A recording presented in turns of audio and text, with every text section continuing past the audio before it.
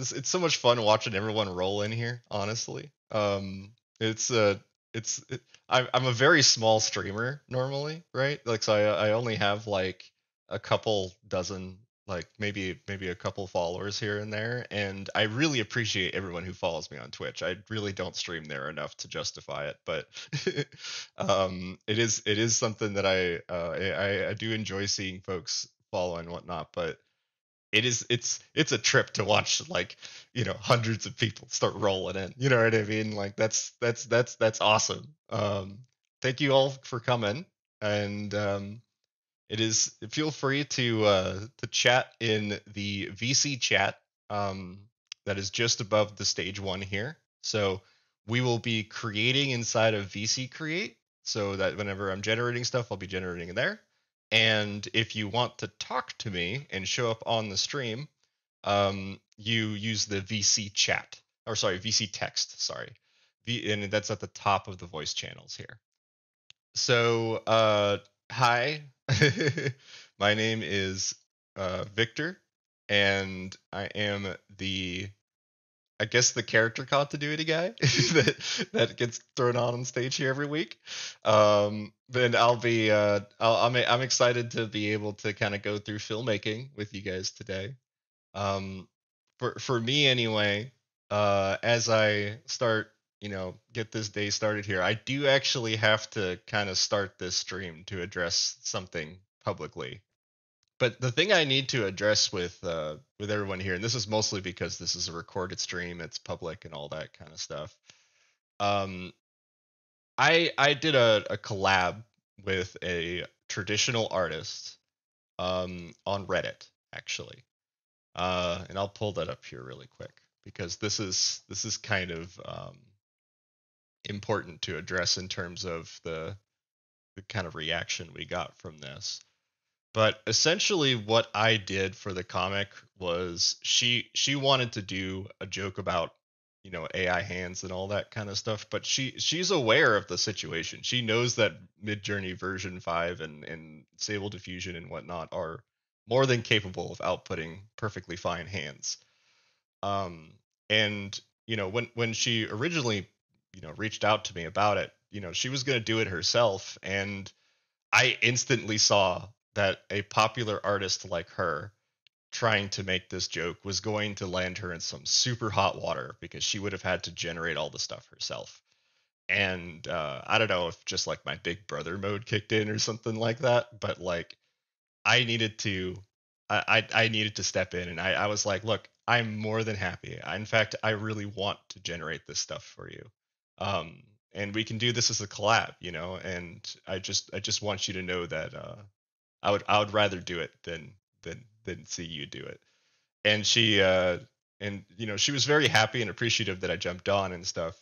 But I'll show the comic here first. This is Anime 4K. She is an amazing up and coming artist. She she's probably got well, I probably got a good 12 to 15 years on her. I don't know how old she is, but she's young and up and coming.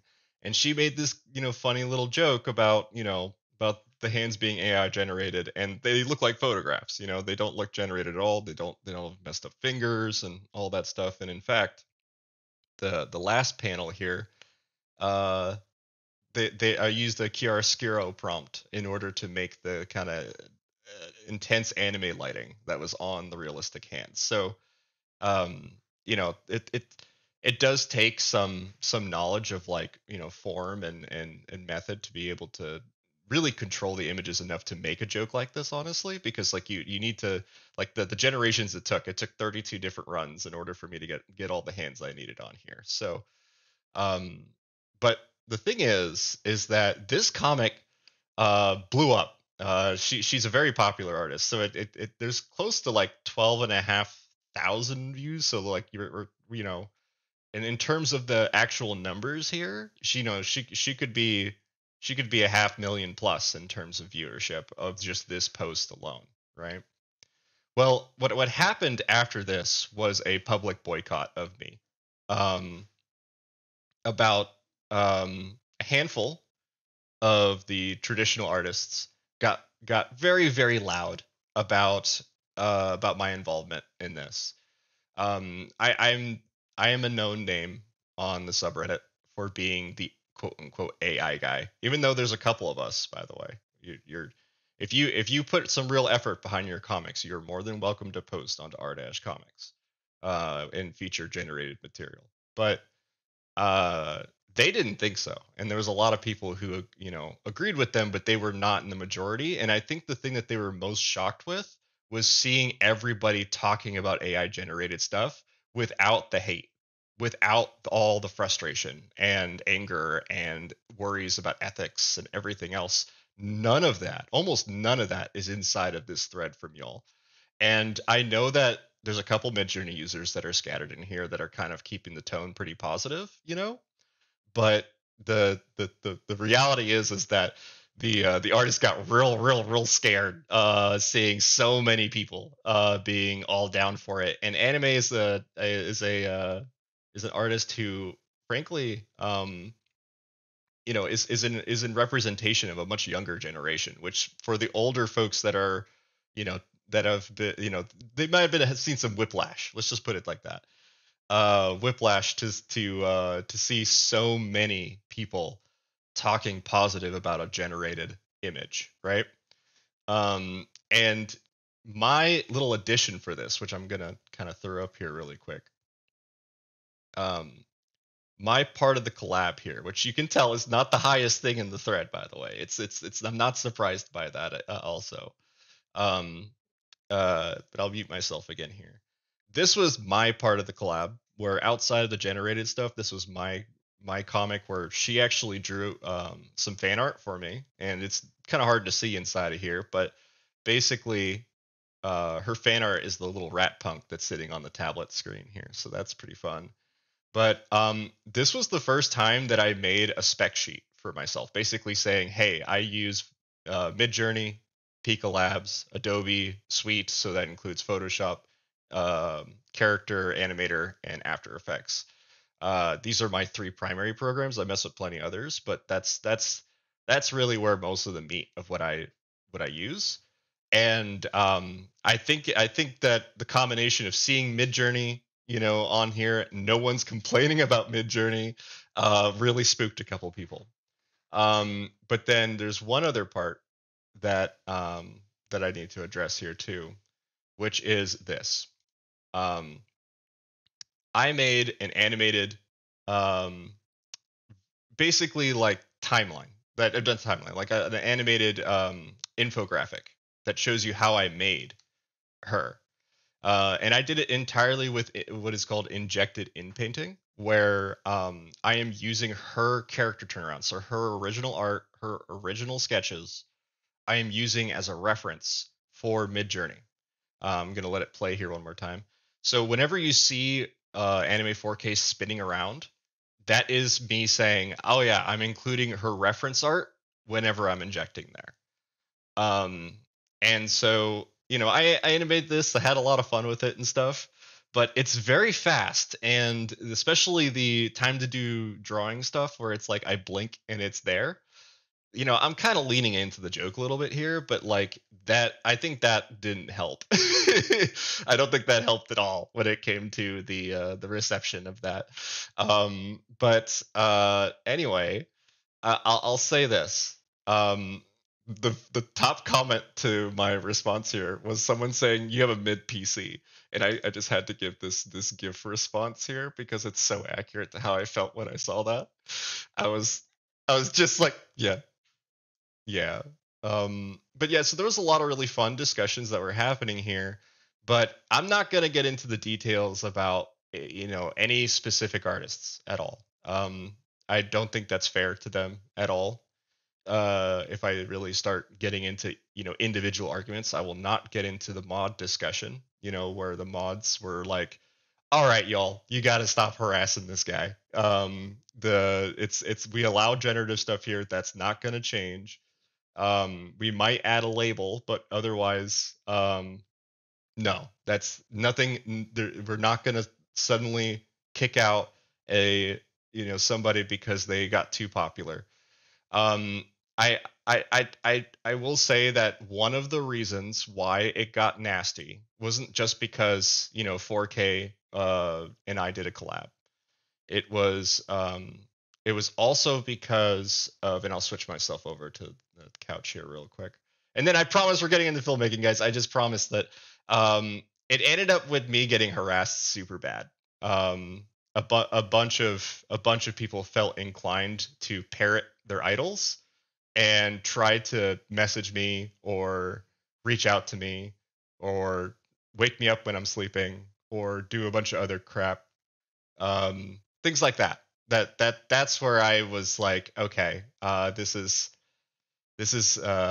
getting ridiculous now.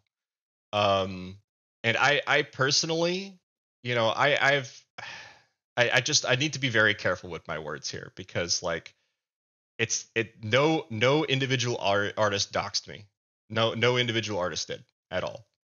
But I did just want to like kind of emphasize here that like I can tell when certain people do certain things because it's a reaction, it's an immediate reaction to their own behavior.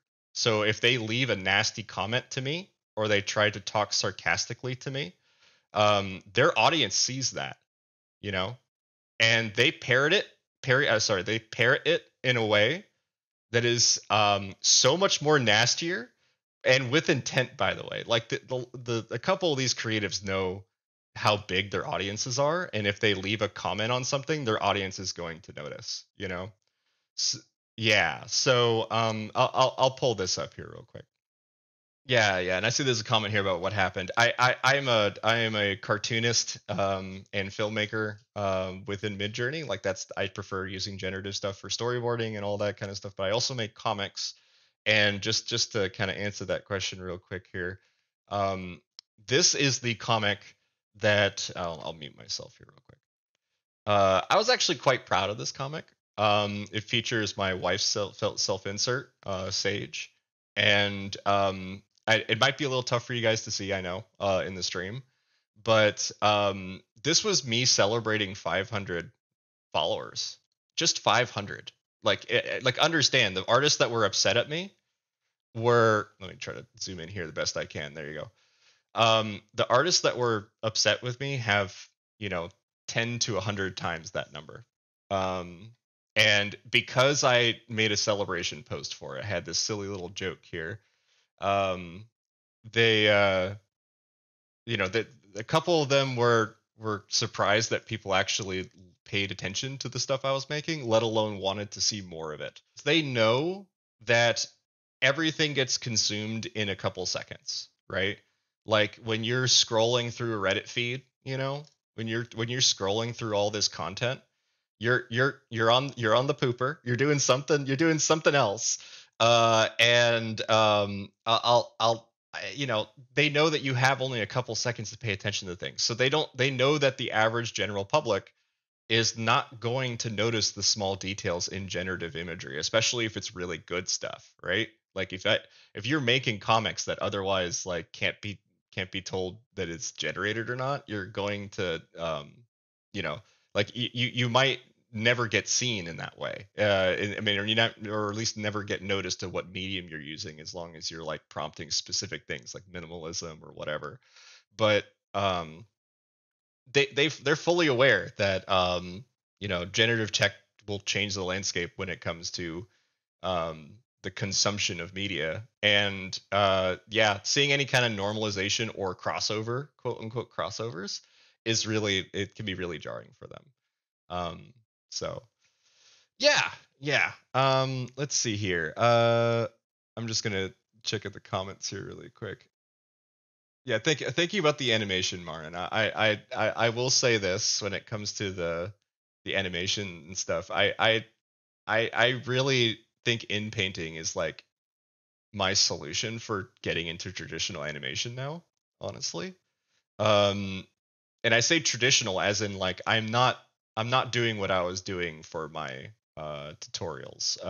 So I'll pull that up here really quick. So on my website, Victor Gnarly, um, you can go to Movie Machine up here, And Movie Machine it's not like there's also another misconception, which is like some people think that I like own an AI company because of this page. You know what I mean? Like I guess I'm trying to start a film studio or a production house or something like that. But Movie Machine is actually just a tutorial.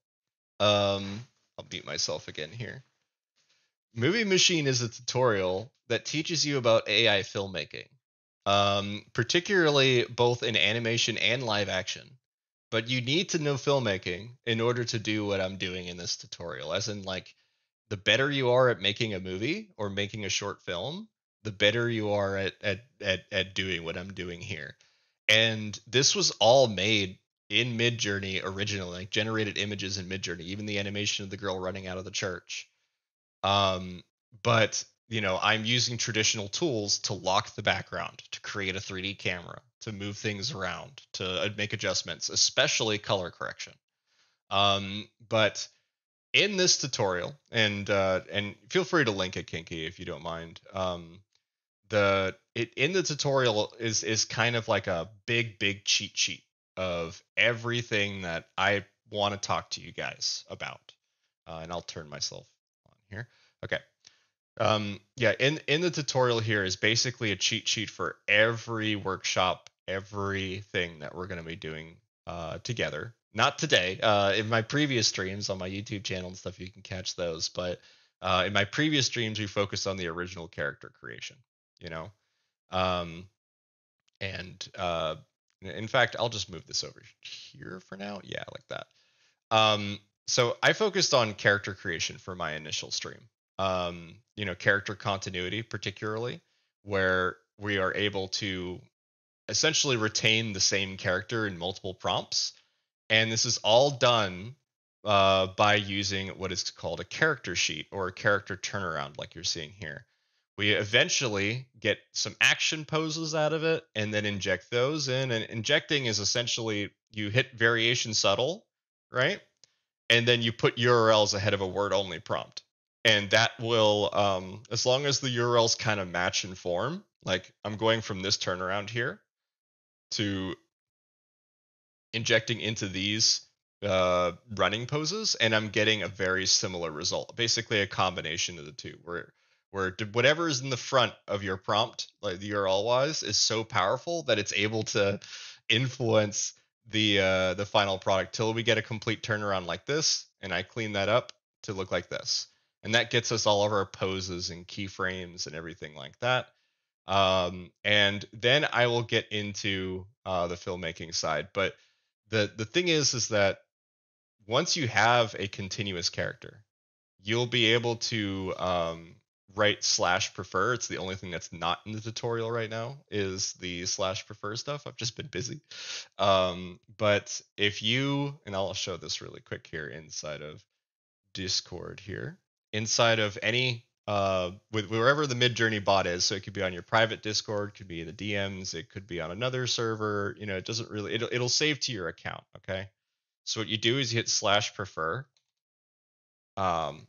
and what's going to happen is it gives you there's an option way at the top. It says option prefer set, and if you do have a bunch of URLs ready to go for this, you can just save your character basically doing slash prefer. So you could see I have a bunch of characters, including Ancient, and I gotta make one for Kinky. Actually, I haven't really figured out exactly what be like. I feel like we need to collab on one. That would be fun.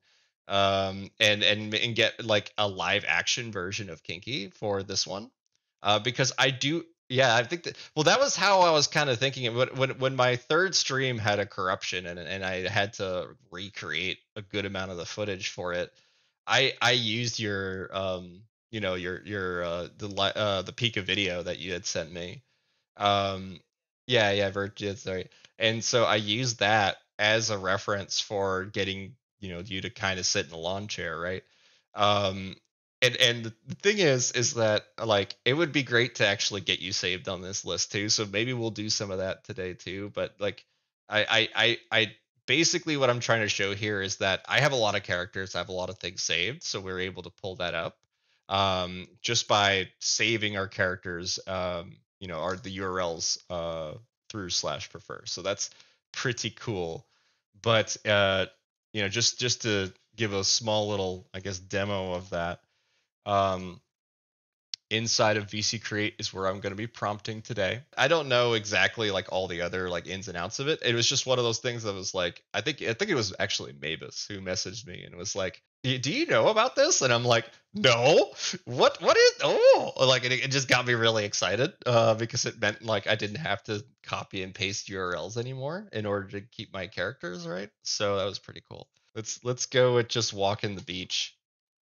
Um, and then I try to include a gender because if I inject into like a female form, Victor is like very effeminate that way. So let's not do that for now. Walking the beach, him, and then I add his shirt, black hair. You don't have to this is like a knee jerk thing for me in order to get my character to show back up, right? But the reality is that I'm largely relying on the fact that yeah, it's always a shirt and a hat and hair that's visible in it, and it's at the end of my prompt, so it doesn't dominate the prompt, right? But it at least lets me be able to say, um, I need to have these basic things there because we're looking at more than just the silhouette when it comes to. And I'll switch this over here on text here. There you go. um so I yeah, right, there's a couple here that like, and it's of course Midjourney's making everyone look like a supermodel, you know what I mean, like it's I the the thing is I learned that the last time that we were talking about this and we were like trying to find normal, quote unquote, normal looking people, that's a very problematic kind of discussion point, because like what is normal, you know what I mean, like what is what is considered average, what is considered, whatever. So maybe it's like best for Midjourney's liability's sake just to stay with the supermodels, but like, or it's either supermodels or very old wrinkly people. You don't really get it, it's harder to get a median between the two until we start getting into specific genres. Yeah, it can be sometimes a bit tough. Style raw helps a lot for that, right? So if I do the same prompt now with style raw, it's more likely that we're going to get less quote unquote finished things. So and then we'll start getting into turbo mode and all the fun like kind of blasting stuff here. So I don't think I'll be playing my song today. I don't think, just because I couldn't get my audio stuff working like I wanted to. um my voice banana input was missing. So okay, yeah, so what we're seeing here is, we're seeing more what seems like portions of a shot or the assets to a shot as opposed to a completed pretty picture. So if we compare this where it kind of seems like maybe I cropped too close on a photo that I took, right, of a handsome gentleman walking the beach, while this, you notice everything is very well cropped. Everything follows a sense of the rule of thirds in a way that reminds me of like a finished photograph, like a finished piece. Style raw is more likely to give you usable assets for things, while the regular Midjourney is going to kind of give you a nice, pretty finished picture. Yeah, that's in my experience, that's the difference there. But I'm more than happy to hear your all's opinions and stuff as we get into here and stuff. Especially if I'm like projecting about styles and stuff, feel free to correct me in the chat. But what I want to show you guys here is the injections. Okay, so right now we got let's do this one here. um the thing is that we can inject any art style we want, and then within painting we can actually inject into portions of the frame as well. And I won't be getting too much into that because today's focus will be on filmmaking. In terms of the injections here, because you guys need to understand how this works before I get into the filmmaking side. Okay, so I'm going to hit variation subtle, and then I am going to write one of my saved characters here, which is Victor's 70s. And Victor from the 70s is styled as a Kubrick film. Okay, so in terms of the lighting of the character, it may not make a lot of sense. But what's going to happen here, and there's always a chance it flubs up too. You may have to run a couple times. Um, and I'm going to do one on strong as well, just so you guys can see that. Strong is going to get rid of the beach a bit here. Um, but essentially what we're doing here is we are providing a template by giving these URLs into word only prompts. Okay. So this is my method. This is my workflow. There's other ways to do this too, but I'd use all my direction with word only prompts. And then once I am happy with the composition, I'm happy with like a general form of things, I will then inject Victor into it. So let's take a look um, at these results here.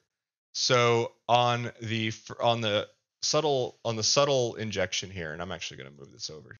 On the subtle injection, what we immediately notice is the form, like there's continuity of the location. There's continuity of the character's pose, but nothing is the same.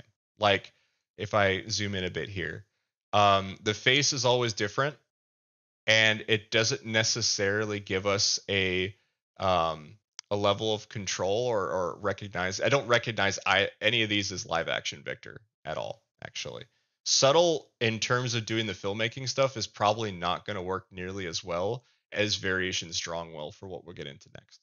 So if I now close this here and get rid of this, boop, okay.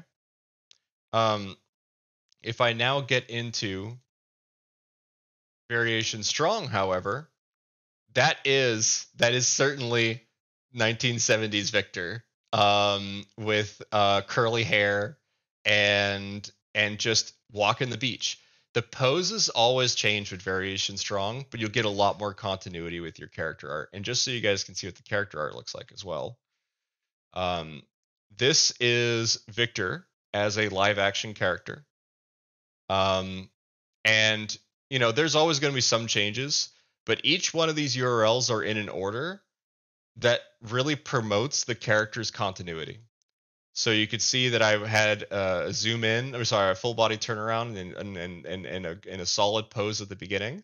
And then at the end, I have a close up in order to encourage sometimes close ups inside of my prompts. And this close up is styled after The Shining, actually.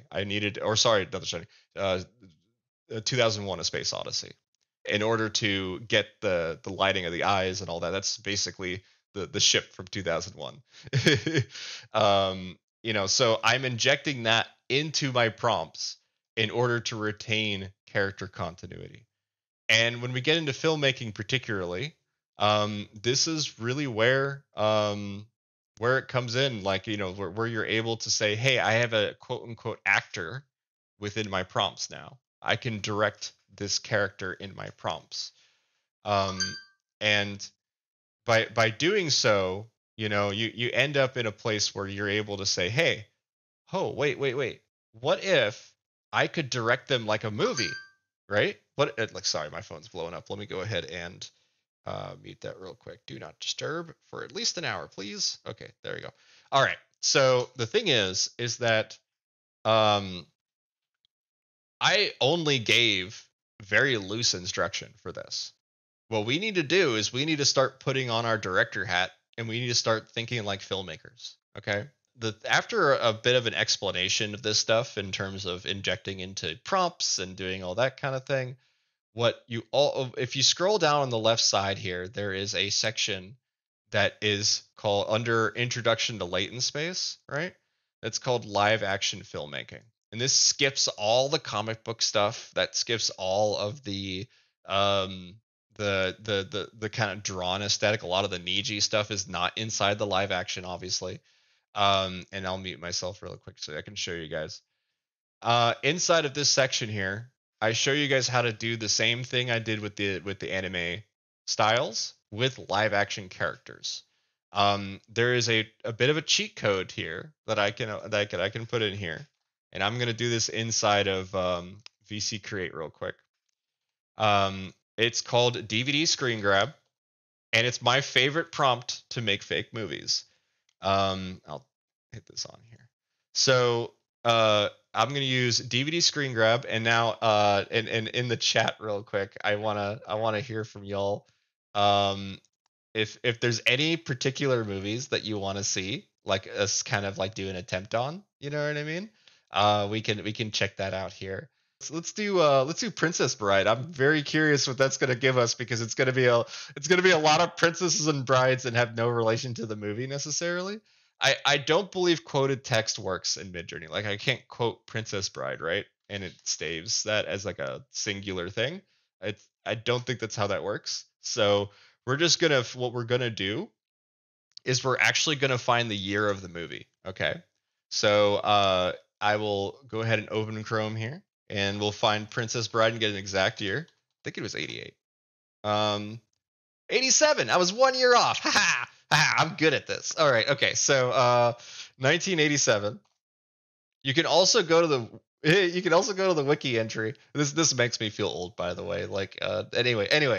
So we're gonna hit DVD screen grab Princess Bride, and then we're gonna set an aspect ratio to kind of look like a movie. So AR 16:9, and then after we kind of explore this concept film and see where the repetitions are, we'll start using negative prompts to remove the repetitions. Okay. I'm going to put this on, it's on turbo mode, which means I'm going to render things a lot faster than you all are going to be used to seeing. Okay. So if you're inside of VC Create, you're going to see basically the storyboards for maybe a movie get made like all in a couple of seconds. So that should be cool to see.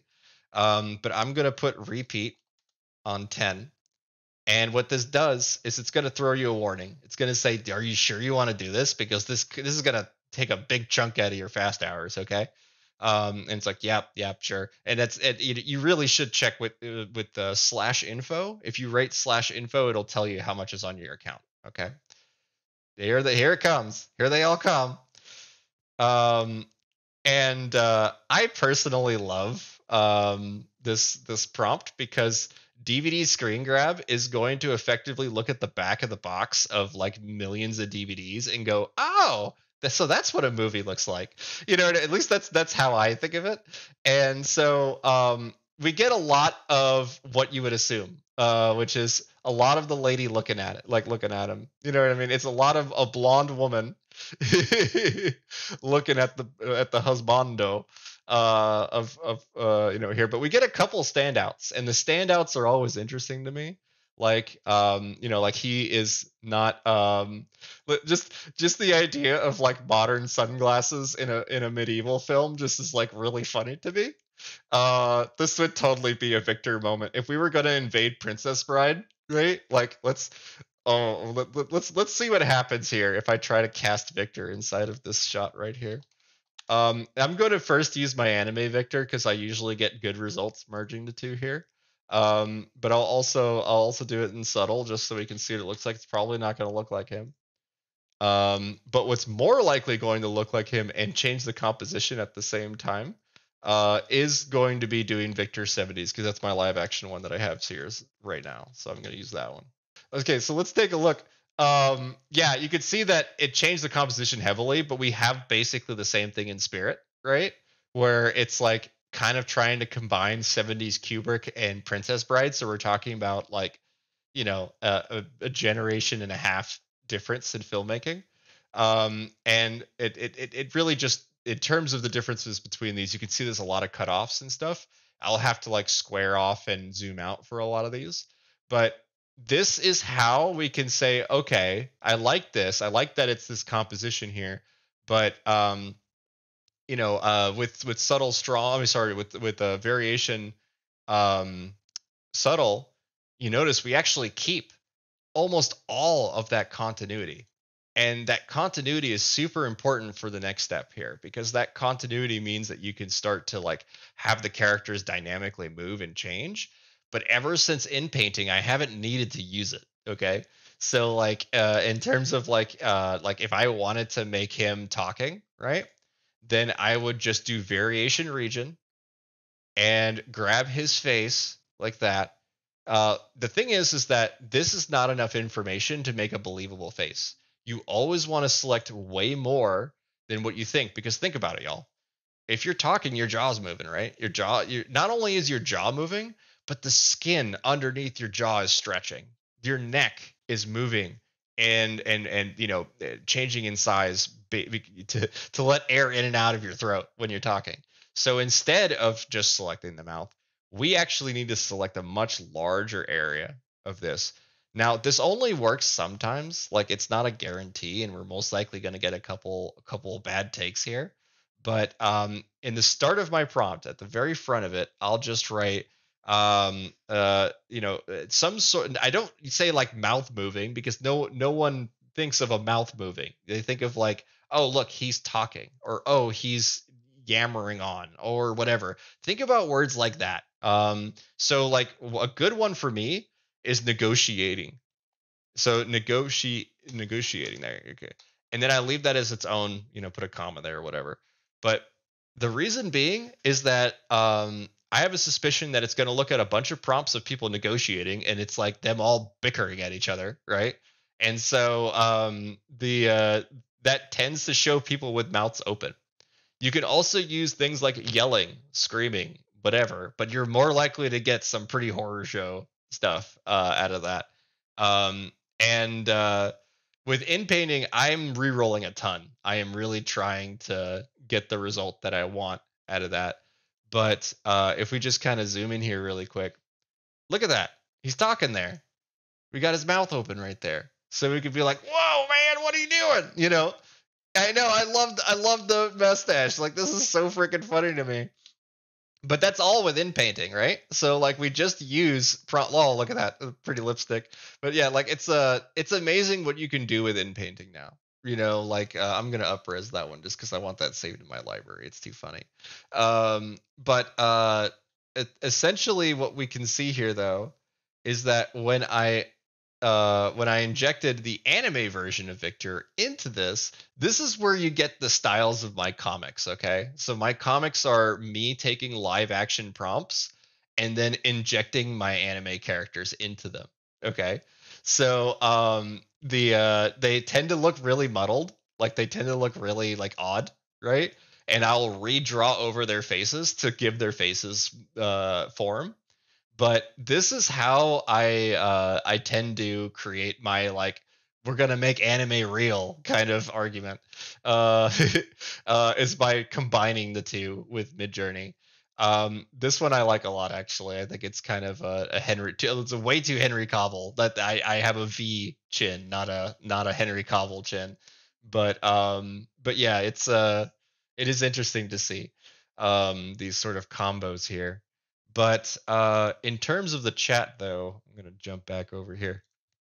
Yeah, I love deep eye sockets. Like that's it. It gives me such a great like canvas to work with, where it's just like here are these like I can make tiny little dots with my pen, and suddenly the character looks like they're gonna be like intensely staring at a character. You know what I mean? Like or whatever. Yeah, for doing any of the Jonan Vasquez style, like like oh god, everything is like elongated forms and stuff. Yeah, I do that a lot. Gattaca? Okay, yeah, Gattaca. Yeah, there you go. That's awesome. Listen, you know what? Because I know Neverending Story gives us amazing results, right?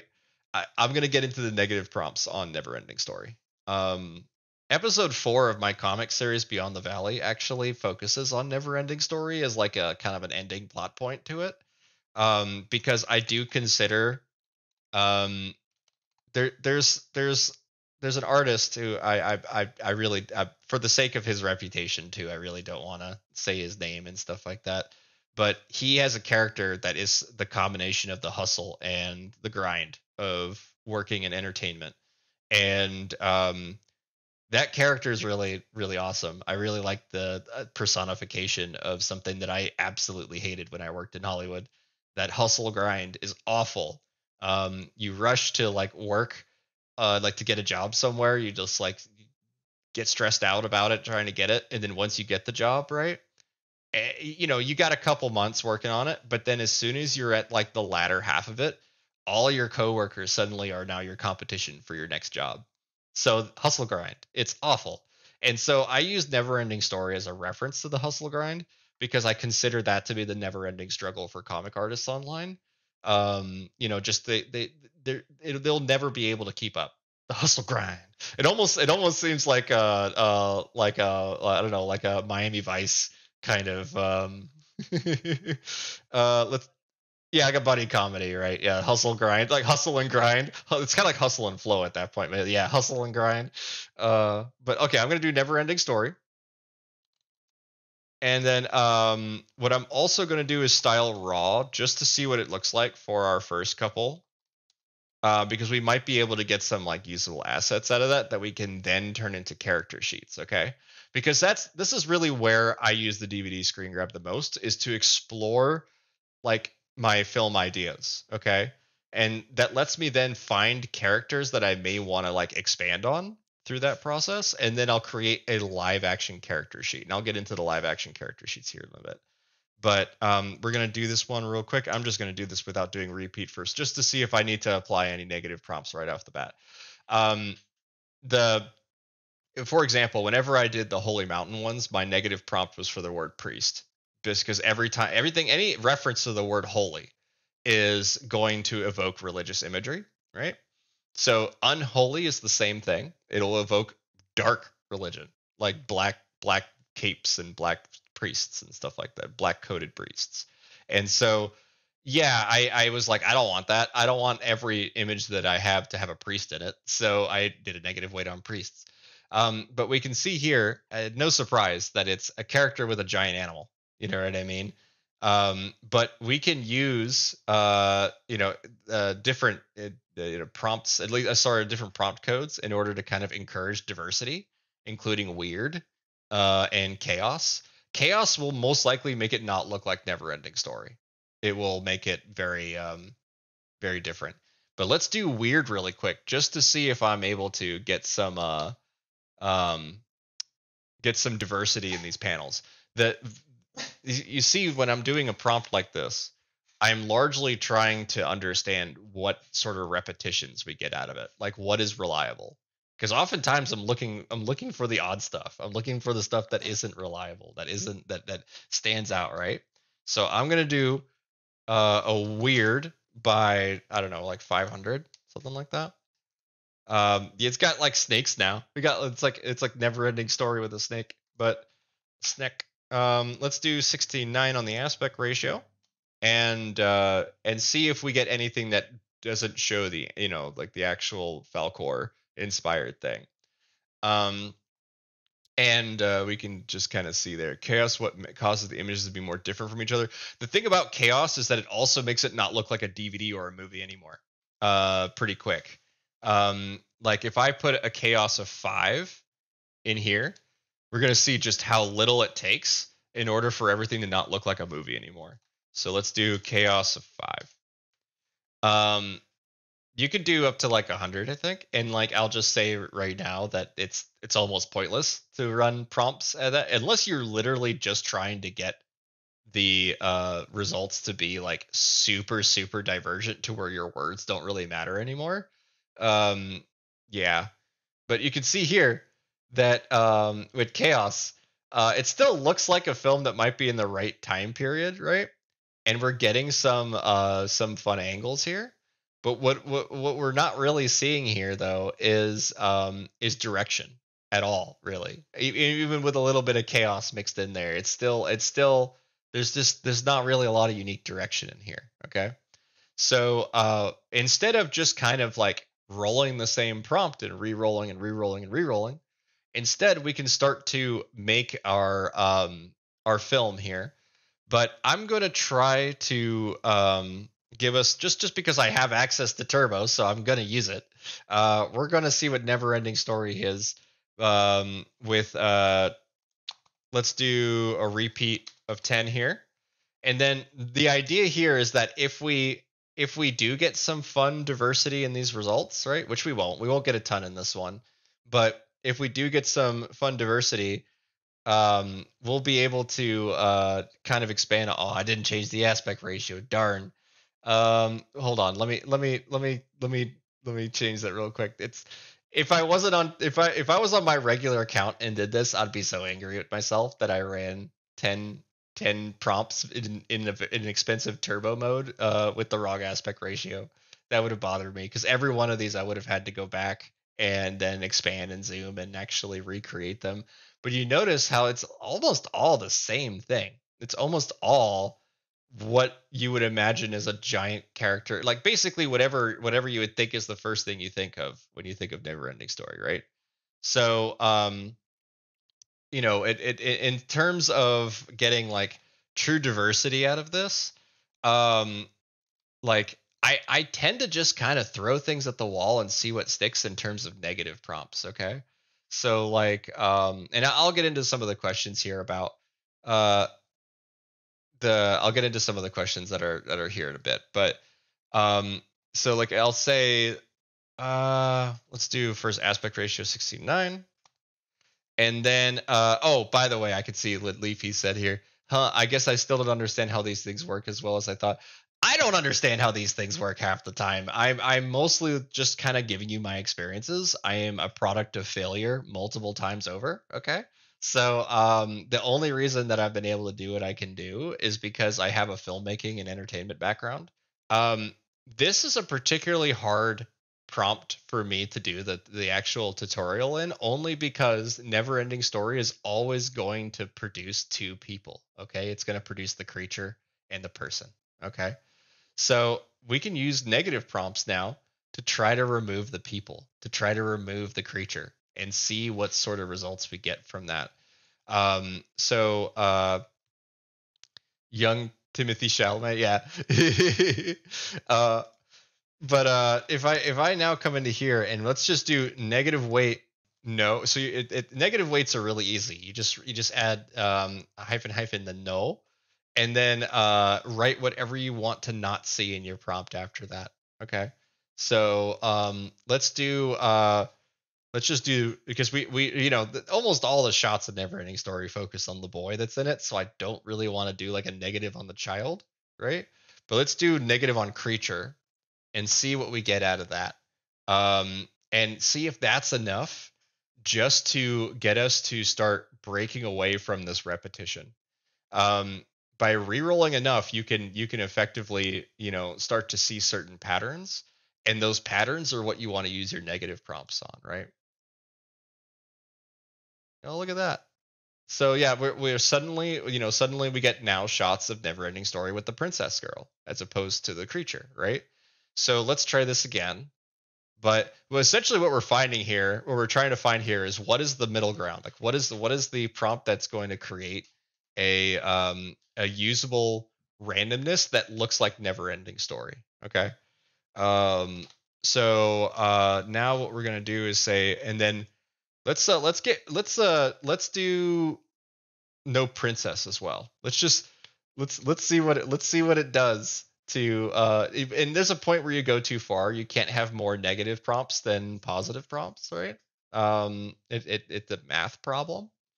Uh but at least lets us be able to start to see other characters, diversity within our channeling, where exactly the story might be able to go just from a quick sort of overview.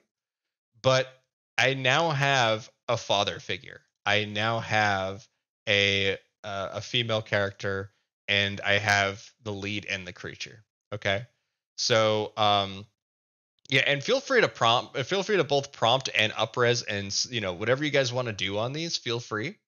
Especially if you're like, oh, I wish he would just do this. Please just do it. Like, do it and then show it to me because I want to see it.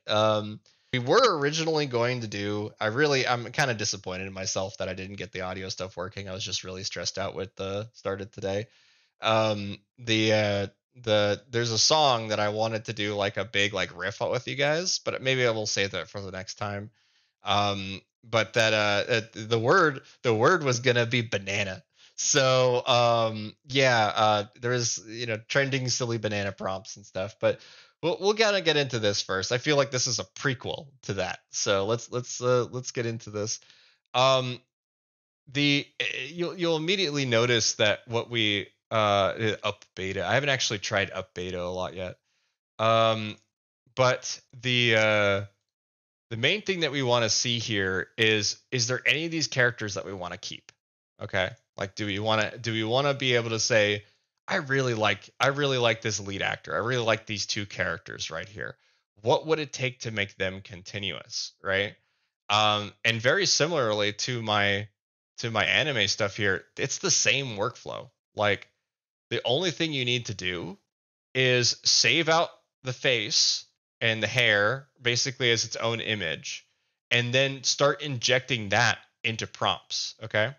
So for me, what I did for a series called Chrome Lords, which my first live action one, um, I wanted to make a 1980s schlock action film. That was the goal. I was like, okay, I want it to feel like I went to the the defunct VHS store that doesn't, the blockbuster, that the knockoff blockbuster that doesn't exist anymore. I wanted to go inside there, go on the shelf and grab whatever was the crappiest looking VHS tape I could find. And it's probably an action film, and it probably has terrible acting in it. That's what I was aiming for with this, when it comes to like action schlock from that time period. So I was aiming for um, a 1980s action film gunfight Robomen. That was the prompt that I used here. And you notice I never actually mentioned a property here. One of the things that I was kind of like, alluding to here with this is that if we use a property like Neverending Story, like Princess Bride, like all those, it refers to the movie, sure, but it's also looking at the words that you typed. It's also going like, okay, so we have to have a princess, we have to have a bride, we have to have we and you might even get a couple of books in the background because Neverending Story, storybook, like that kind of logic, right? So instead of going, hey, let's what is it? Let's try to remake a movie, right? Like I did with Victor for episode 6. I was, basing it off of Kubrick films. Instead, we are going to do a genre. And a genre is going to give us the results that we actually want from making a movie, okay? So like for example, I'm going to go in here, and I'm actually going to copy my prompt from my tutorial here, but instead of 80s, I want you guys to give me a genre, like a genre uh of film or entertainment. Just like, like I gave you gritty 80s action film just as a starting point, but instead of a specific film, and I might, yeah, we can do westerns. That sounds fun. It's going to be a lot of spaghetti. Unfortunately, like the linkages over western and spaghetti are extremely strong. Um, right. 1950s western, 1980s schlock action film, nailed it. Yep, yeah. Satire, noir. Yeah. So noir might work. It's definitely going to make things really, really, really dark, obviously, but it's also going to like kind of delve us into um like some portraitures and photography as well. So that might not work as well.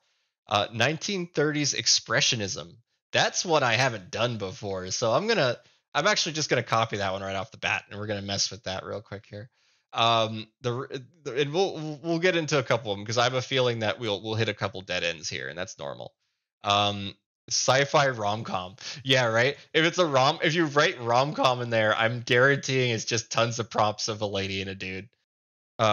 This prompt here, so DVD screen grab and 1930s expressionism is what we're putting in there. So let's go ahead and grab that, and expressionist film. And instead of saying expressionism, right, because that's going to evoke more diversity, I'm going to say specifically an expressionist film and see what we get out of that, and get rid of Robomen and gunfighting. Even though it probably would be really funny to see a 1930s expressionist film about robot men. I'm gonna kind of keep it a bit basic here.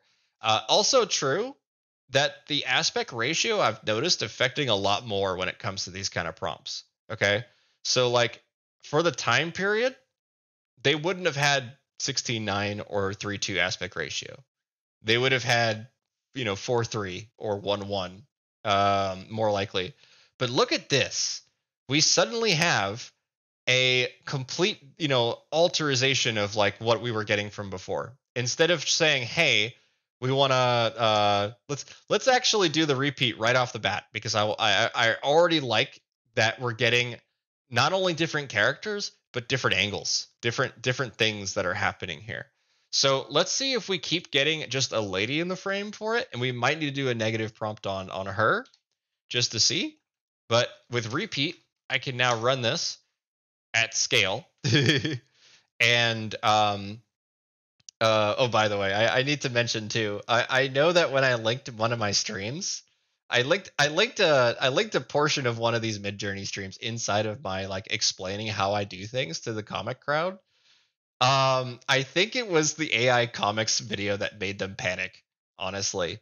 Um, because I in with one button with repeat, we made 40 comics in one run.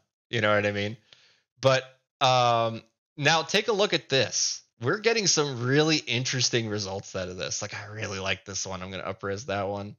Um, I really like Metropolis. Metropolis is such an amazing looking movie, especially for the time period. But we could start to build a movie out of just these frames, but you notice that they're always going to feature like the actress in it, right? And that's common because if you think about movies and film, you're pretty much staring at a person almost the whole time, except for like the establishing shots, and we'll get into that here in a minute. But let's try to enforce some diversity first before we start directing. Okay. I love this. I love this result right here. That is amazing. And if we could do variation, strong and subtle of that if we wanted to explore it a bit more. But the what I'm gonna do though is first we're gonna run it in raw, because raw is going to give us like what's being prompted here by Jorsky here. Um, the the raw is going to give us more like I got a frame of it as opposed to I'm looking at the back of the box of the DVD, right? So at least that's the logic I use when I'm trying to do this stuff. Um, the Yeah, cool. So we don't really see a ton of diversity from doing raw, so I'm not going to worry about it too much. But what I am going to do is I'm going to run a negative prompt on what I'm seeing repeating. So let's do her first, just to see a simple pronoun, just a simple pronoun, if that will be enough to change the diversity of the shots we're getting here. And again, we're not directing yet, not at all. I haven't given it any direction whatsoever. I'm just trying to explore a genre of film. And look at that. Oh my, like we're already getting into some awesome stuff here in terms of like world building. This is some amazing world building material here. And it's just from using a simple pronoun. Like I just don't want a lady in it, you know what I mean? Her. So we're gonna run this one a bunch. I'm gonna do this one a bunch because I'm loving the kind of worlds that I'm seeing right here. So this gives you an idea of how I make my films for doing video later. Okay. So let's do repeat of 10 on that. And I know I don't need to apologize for this ancient, but I'm gonna run a lot of repeats today because it's it's my favorite thing is we can just print a movie. Okay. Awesome. So what I want you all to do now is, because the diversity is much higher at this point, we're getting some really interesting stuff here. I want you guys not only to upres your favorites inside of VC Create, but I also want you all to start exploring these worlds. If you're seeing a pattern that I am not seeing, right? Like I just used her for my negative prompt on here. If you're seeing a pattern that I'm not seeing, like maybe like certain things about like the witchier elements to this, like headdresses, or um, even like horror. Like if you did a negative prompt on horror, you're probably going to get a lot less spooky stuff. Like this is awesome. Like this is like they're about to like dive into the water, but they're about to like smack into each other. Like everything's wrong. Like there's some wrongness to this that I really like.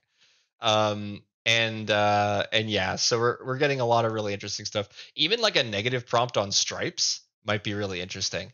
Just things like that. I want you guys to play around with it. and see if we can build a 1930s expressionist film like together. Like we can make this film together. Because later on we're gonna animate it. We're gonna make it move, and it's gonna be weird. I'm gonna love it. And here's the thing, okay? For the ones that kind of look like Victor, I'm just gonna get immediately throw them in there real quick, just because it's gonna be funny for me to see. Hey, there's a little there's just me hanging out, and this is the kind of stuff where you can like start to like cast your characters into it, is because you see somebody that kind of reminds you of that person, like maybe they have the same hair color, maybe they have the same sort of shape or whatever, and you can start to be like, is subtle enough for me to actually inject this character into there. And for this one, like, it's definitely getting for some of the Joker kind of stuff. Like, yeah, I know, it's like there's some clown stuff going on here, but it's real funny. And Victor's kind of a clown, you know what I mean? Like, he's kind of an oddball, but like it's oh, I love the industrialism. I love industrialism applied to this. Actually, that should probably be one of the establishing shots. So yeah, okay, cool. This is like Metropolis on crack. Honestly, I'm loving it. Let's go ahead and start to build the film itself, right? Because the thing is right now what you're seeing here is randomness, right? It's just trying to make it work, and then we use negative prompts to kind of say, hey, I want to make it even more random, or I want to make it even more diverse. Um, I gotta upres that third one here. But what we're mostly looking for here is inspiration. Okay, like ideas for other stuff. So like for me anyway, when I'm looking at it, like I'm really liking some of the stripe stuff that we're seeing here. Again, industrialism seems really interesting to explore. Um, there's definitely some like cult like behavior I'm seeing in some of the imagery here too. So we might be able to play with that. But the first thing I want to show you guys is on direction is film lenses, like camera lenses. We need to start using camera lenses in order to direct the film, right? And if we have a prompt, like for example, for my Chrome Lords piece here, I literally just re-rolled 80s action prompt until I found a dude that had the like right hair and everything else that was matching my character, and I just injected into a similar looking character. So you can see that's what I did here. I went and then just threw that in there. Um, Depending on how patient you are, you can really go real far with this, right? Um, but what I'm gonna do is I am going to go into the prompt here. Her definitely gave us some into like as a negative prompt is on her. But at the start of the prompt, I'm going to do let's do establishing shot. Inside of the tutorial, you're going to see there is a list of film terms that you can actually dig into as well. And I don't know exactly where it is right now, but inside of here somewhere is a glossary of generic film terms. Everything from low angle, high angle, cowboy, all these kind of common film terms are there. And you'll be able to use them. So for establishing shot, DVD screen grab, 1930s expressionist film, this is what we got. And that is an establishing shot. That is the very first shot that you would see, usually, by the way. Establishing shots do not have to come first, but establishing shots are shots that establish the world for the audience. They tell the audience, oh, this is a dark, spooky place. This is a place that there might be a murderer around the corner. There might be, just some distant place to explore. Um, a lot of establishing shots tend to focus on not just the environment, but on important characters in themselves. Like a key aspect of world building in general is that everything is a character. You know what I mean? If your buildings up here, like for example, these buildings on the second one up here, they kind of have like a smokestack sort of effect going on here, which can evoke, you know, pollution. It could evoke a sense of like despair, or the world's broken, or that these things shouldn't be the way that they are. Um, the establishing shot lets us be able to say, hey, here's my world. Let's start to explore it, right? So if you like one of these, just hit variation strong, or just hit variation subtle without changing anything. Variation subtle is going to, keep the same composition. You will not see any diversity in variation subtle when it comes to the actual like camera angles. But variation strong, as long as the word establishing shot is in there, right? You will get some diversity. So we're going to come back into here. I'll open up first the variation strong, and I'll turn myself off here so you can see. Variation strong is essentially, hey, I moved the camera. uh, I moved the camera over to the side, and then we shot it again.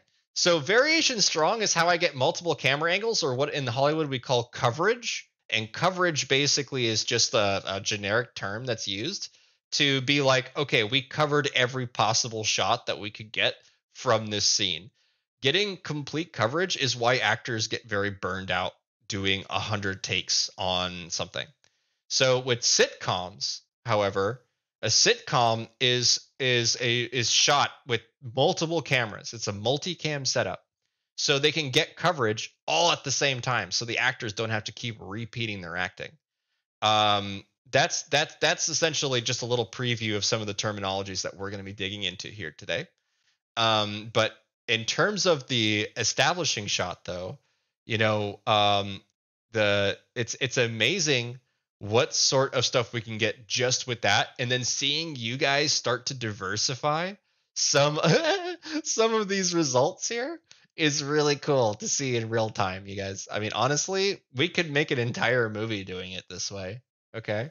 So the thing is that we're not really, we've started world building. We've started building our environment, the place where we want to be. It's very like, yeah, I won't get into descriptors much. I just really like what you guys are doing. So let's go ahead, and I'm gonna upres. Yeah, let's just go with one of the ones that were upresed here. Let's see here. Just gonna grab one that gives us a lot of, and you can see here that opening credits DVD screen grab by Ancient here. It literally looks like what you would imagine being like for like the modern opening credits, right? It's really funny because there would never have been opening credits for like sorry, no, there would have been opening credits for like a long run of the older films. Like they would have been all text telling you who made the film and whatnot, and then the movie starts. But there wouldn't have been like an animated sequence going over that. It would have just been text flowing over, like showing up in front of the screen for this area of time period. So, yeah.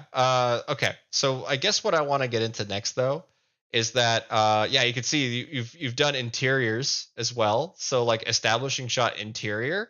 There you go. Now you have the living room. Now you have the background. Like now you literally can cycle through every background you could possibly need.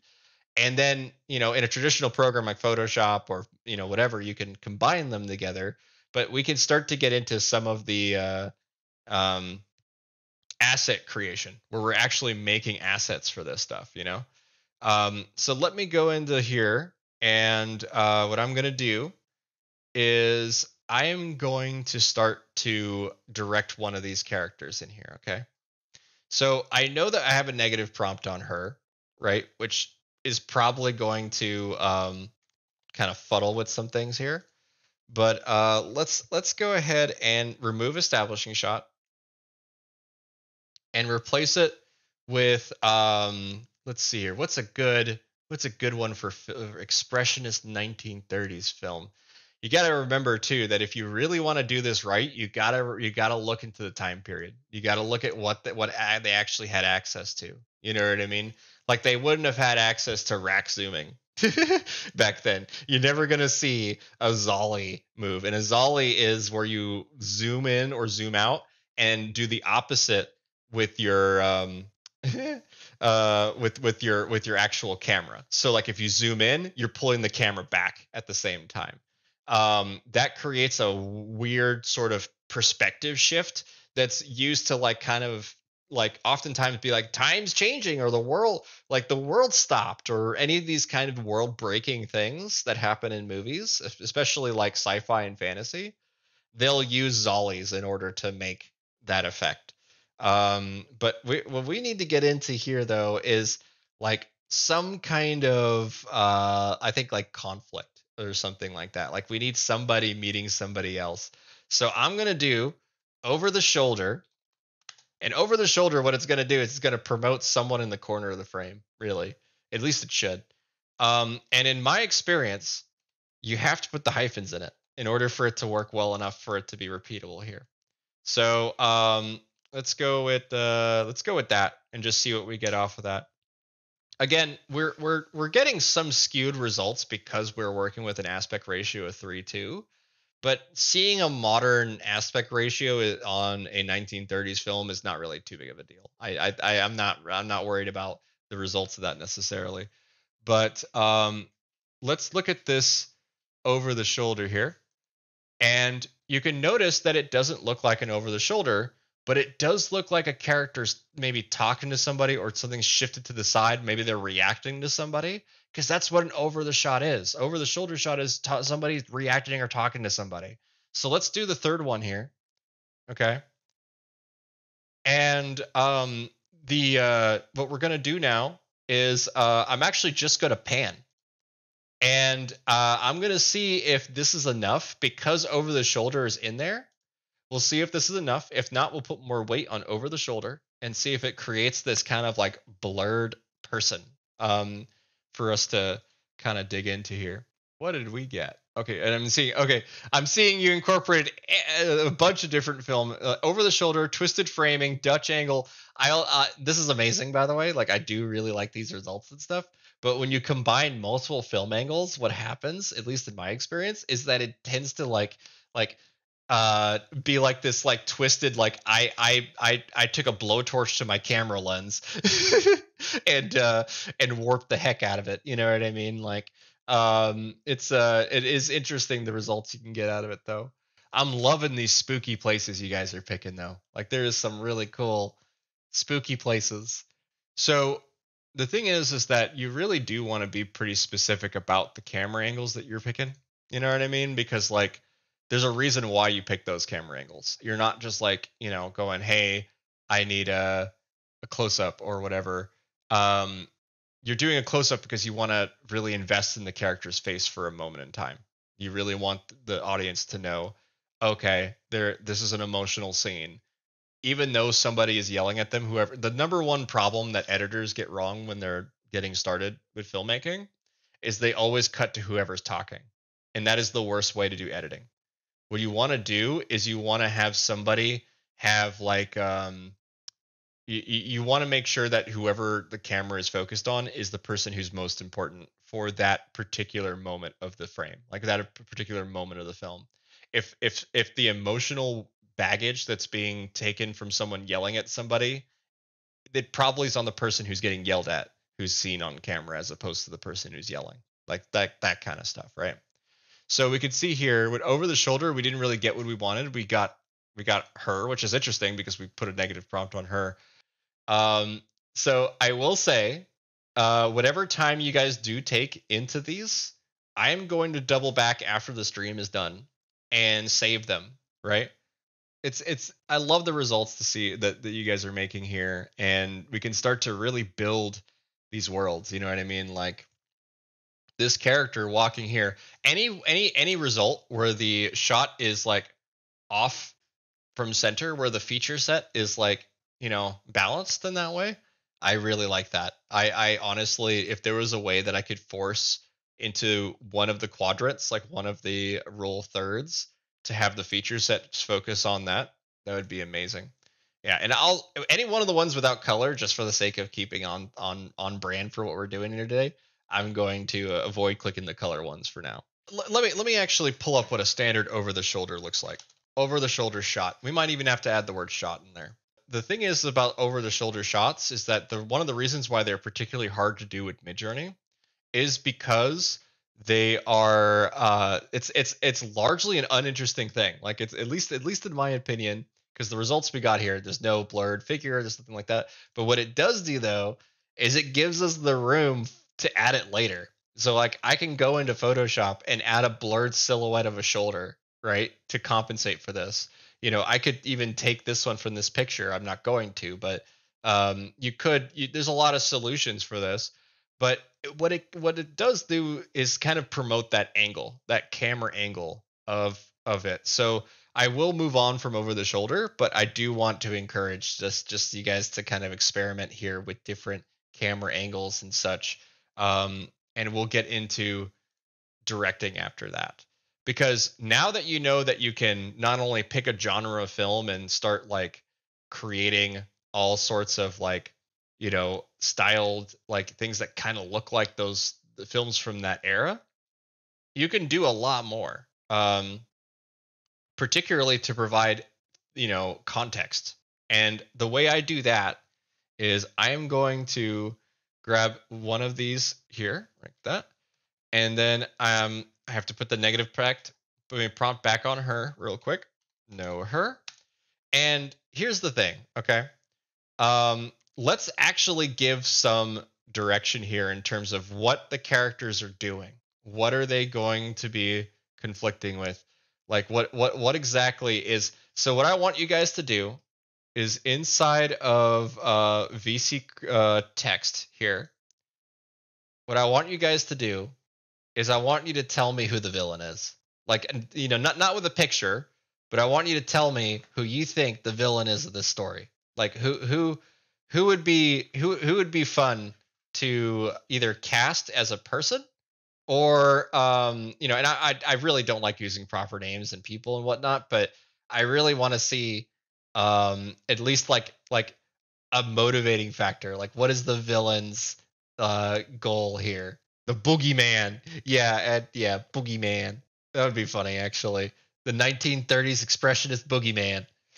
But I'm gonna give you guys a minute to do that here, and I'm gonna take a sip of my drink here. Just a minute. Yeah, yeah, and if you just do film term glossary, you'll get that. But I do want to I do want to make one note here, which is the naturalist who threatens the industrial future made me laugh when I was taking my drink. And like you made me choke up for a second, so I was like, I need to. That's why it took me a second to regain my composure. That's funny. Let's so I want to see what a naturalist looks like inside of this sort of prompt here, just really quick, because it made me laugh. I'm gonna look at that, and then we'll prompt a couple of them. And I do encourage that you guys, if you don't see me pick your prompts, just prompt them yourself inside of VC Create so that I can look at them later. And we can always, by the way, on the over the shoulder, we could also in paint the blurred silhouette, but I'm gonna worry about that later. I just want to see what we can do to get a villain here. Okay, so let's do a naturalist walks into a corporate boardroom. And this is probably going to start mixing eras, right? Because like a corporate boardroom is going to probably evoke stuff that's in color, right? But we might be able to start to lean this result in a way that's like, interesting. But so we have our corporate boardroom here. Let me mute this here. We have the corporate boardroom. I do like the giant clock. It does remind me of some interesting films of that era, where it's just like, because they knew that some people's projectors were not going to be like completely crystal clean film, like it was like everything has to be bigger because it's easier to see on camera. But we can now kind of come in and say, okay, let's have someone entering this room, okay, and then we'll crop that all together at the end. So come into here, and we will go back into prompting again. And instead of saying a naturalist walks into a boardroom, because we know that the results gave us the boardroom, right? We need and a naturalist is probably not going to give us the exact imagery we might be thinking of what a naturalist would look like. So I'm gonna make this a bit more. So we're gonna say opening a double door, opening the double door, and then I'm going to put the character ahead of that. What is it? Brandon Mack did the right thing. He actually got ahead of me on this one. He put naturalist ahead of everyone else. A black and white behind a naturalist looking at a corporate boardroom. DVD screen grab, expressionist film, 1930s. AR-32, C-15. You got this with chaos. Awesome. No sitcom. Wow. Okay, so this might be our holy grail like answer here for this. You might have unlocked the code for this one here. Um, let's go ahead, and I'm actually going to upres all of these just to kind of put emphasis on this really quick here, because Brandon knocked it out with this one. He understood that the goal of this isn't necessarily to always say I want a DVD, right? The goal is to put priority on things. I'll turn myself on here. Okay. The goal of this here is actually to put priority ahead of the DVD screen grab, because now we start to dictate exactly what dominates the composition. I am in love with this one. Let me actually mute myself here because this is important. Uh, there is some really cool looking stuff that's here, right? Like they're all kind of looking at like the screen here. Like this is not a screen; it's a painting, but it could be a screen. It wouldn't make sense for the time period, but we could easily now go to very region here, grab that face, like that head that's here, and do like I don't know, uh like the Obey logo or something like that, and see if we start to get more brutalist. Let's do brutalist as well. So if you use like film, oh, sorry, not film, if you use like art styles, particularly like I think brutalism works the best for this era, even though it doesn't match this era. It looks a lot like it in terms of like the intensity of it. So we might get some interesting results out of doing that. But yeah, right, yeah, just big old blocks. But the the thing is about this is that as we were to like in paint and change minor things about it, we may not get what we want, but we start to see like what sort of stuff it promotes. Okay. So like with the Obey logo, um it tried to do the text for it, and we have the one face in the middle here, which is kind of funny. It's kind of like a bit of a monkey face here. But you get the idea here, is that we're essentially going to in paint the continuity back in to a lot of these frames, and this is a lot more efficient than how it is in my tutorial right now. And the reason being is my tutorial is for doing animation, and what we're doing right now is we're doing storyboarding. We're trying to build up a film in pieces. um, I won't be getting into film writing today because frankly I'm not a writer, and I would love to be able to bring in a writer who can like be able to on the fly create dynamic conversations and stuff like that. We're having a dynamic conversation. That's all I can keep up with is just us talking. So uh, in the future, we'll be sure to bring in a couple people and see if they probably don't want to talk about exactly what they do or what projects they're working on right now, but they're going to be very much excited. A lot of them are on strike now too, so they're available. I might be able to wrangle a couple of them in for a stream here, just because even just getting honest reactions, if people don't like generative stuff, I'm pretty okay with it, because I'm like, look, even if you don't like it, I just want you to know what's possible right now. You know what I mean? So like I try to kind of tote that line a little bit, but you could see just some of the results that you guys are making here are just amazing. Like the Greg Tolan style DVD screen grab, yeah, that's awesome. And that's going to start evoking the composition. You know what I mean? Because you're evoking a particular director style, or a particular artist style. And what that's going to do is, yes, it's going to get you a lot closer to what you were thinking when it comes to like, I want to make this kind of movie, right? But what it also is going to do is going to get really, really close to plagiarism in a very abstract, weird, undefined way. Because like I can prompt a Miyazaki film right now, and you get something that looks a lot like a Miyazaki film. But as soon as I like crop that all together and make it and produce it, I can upload it to YouTube and maybe get a couple people to see it. But if I wanted to take that to a film studio like Cannes or something like, or sorry, not studio, if I want to take that to a film festival, oh, I'll get torn apart. I would get destroyed because they're like, you're not doing an homage. You're clearly just trying to copy that director. So like, it's important to, with intention, use artists and directors' names in order to be like, I specifically want to do an homage to, Metropolis or whatever. You have a robot lady walking out at the very similar composition as it is in Metropolis. An example like that would be an homage. But I'm loving these like action like running away from, or like, there's bullets flying at him and he has to dodge. That's awesome. These will all be very useful for building our film. But what's also like kind of amazing for this particular prompt, I didn't realize when we started this, right? A significant number of these films from this era, it's actually really hard to tell who the actor, like lead actors are, because they're all wearing the same garb. Like they're all wearing the same suit and usually the same hat. Like they'll be since it was all black and white too, you couldn't tell the color diversity in their vests and stuff like that. And there wasn't a lot back then either. But yeah, yeah. So what that means is we could actually take full advantage of that to be like, okay, this guy is now running or this guy is now doing whatever, because this, we're always going to expect some man in a suit, right? So yeah, it's definitely really interesting. Like, look at this.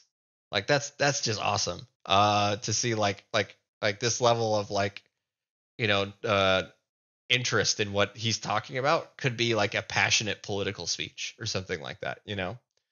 Um, and let's see, what is this prompt here? 19, there you go. 19, there you go. A 1930s naturalist. Okay, perfect. So now that we know that we can get the old man using, this prompt from Throttwaddle, which by the way, it's good to see you again, Throttwaddle. I only remember your name honestly because like the first time I said it, I was like, there's a million ways I could say your name wrong that would get me in trouble. So like I was like, yay. Let's go ahead and use that for our boardroom pitch here real quick. So let's see here. So I'm going to grab some of the results that we saw from earlier. So let me see here. So what I'm going to do is we know that the naturalist works well. Let's grab all of Brandon's prompt here as well and copy and paste that so we get like the no sitcom and all that stuff. And we will then take out some redundancy. So we have a 1930s, and we'll keep the Kodak camera in there. It tends to prompt cameras when we go too long in this, in my opinion, but we'll see what happens.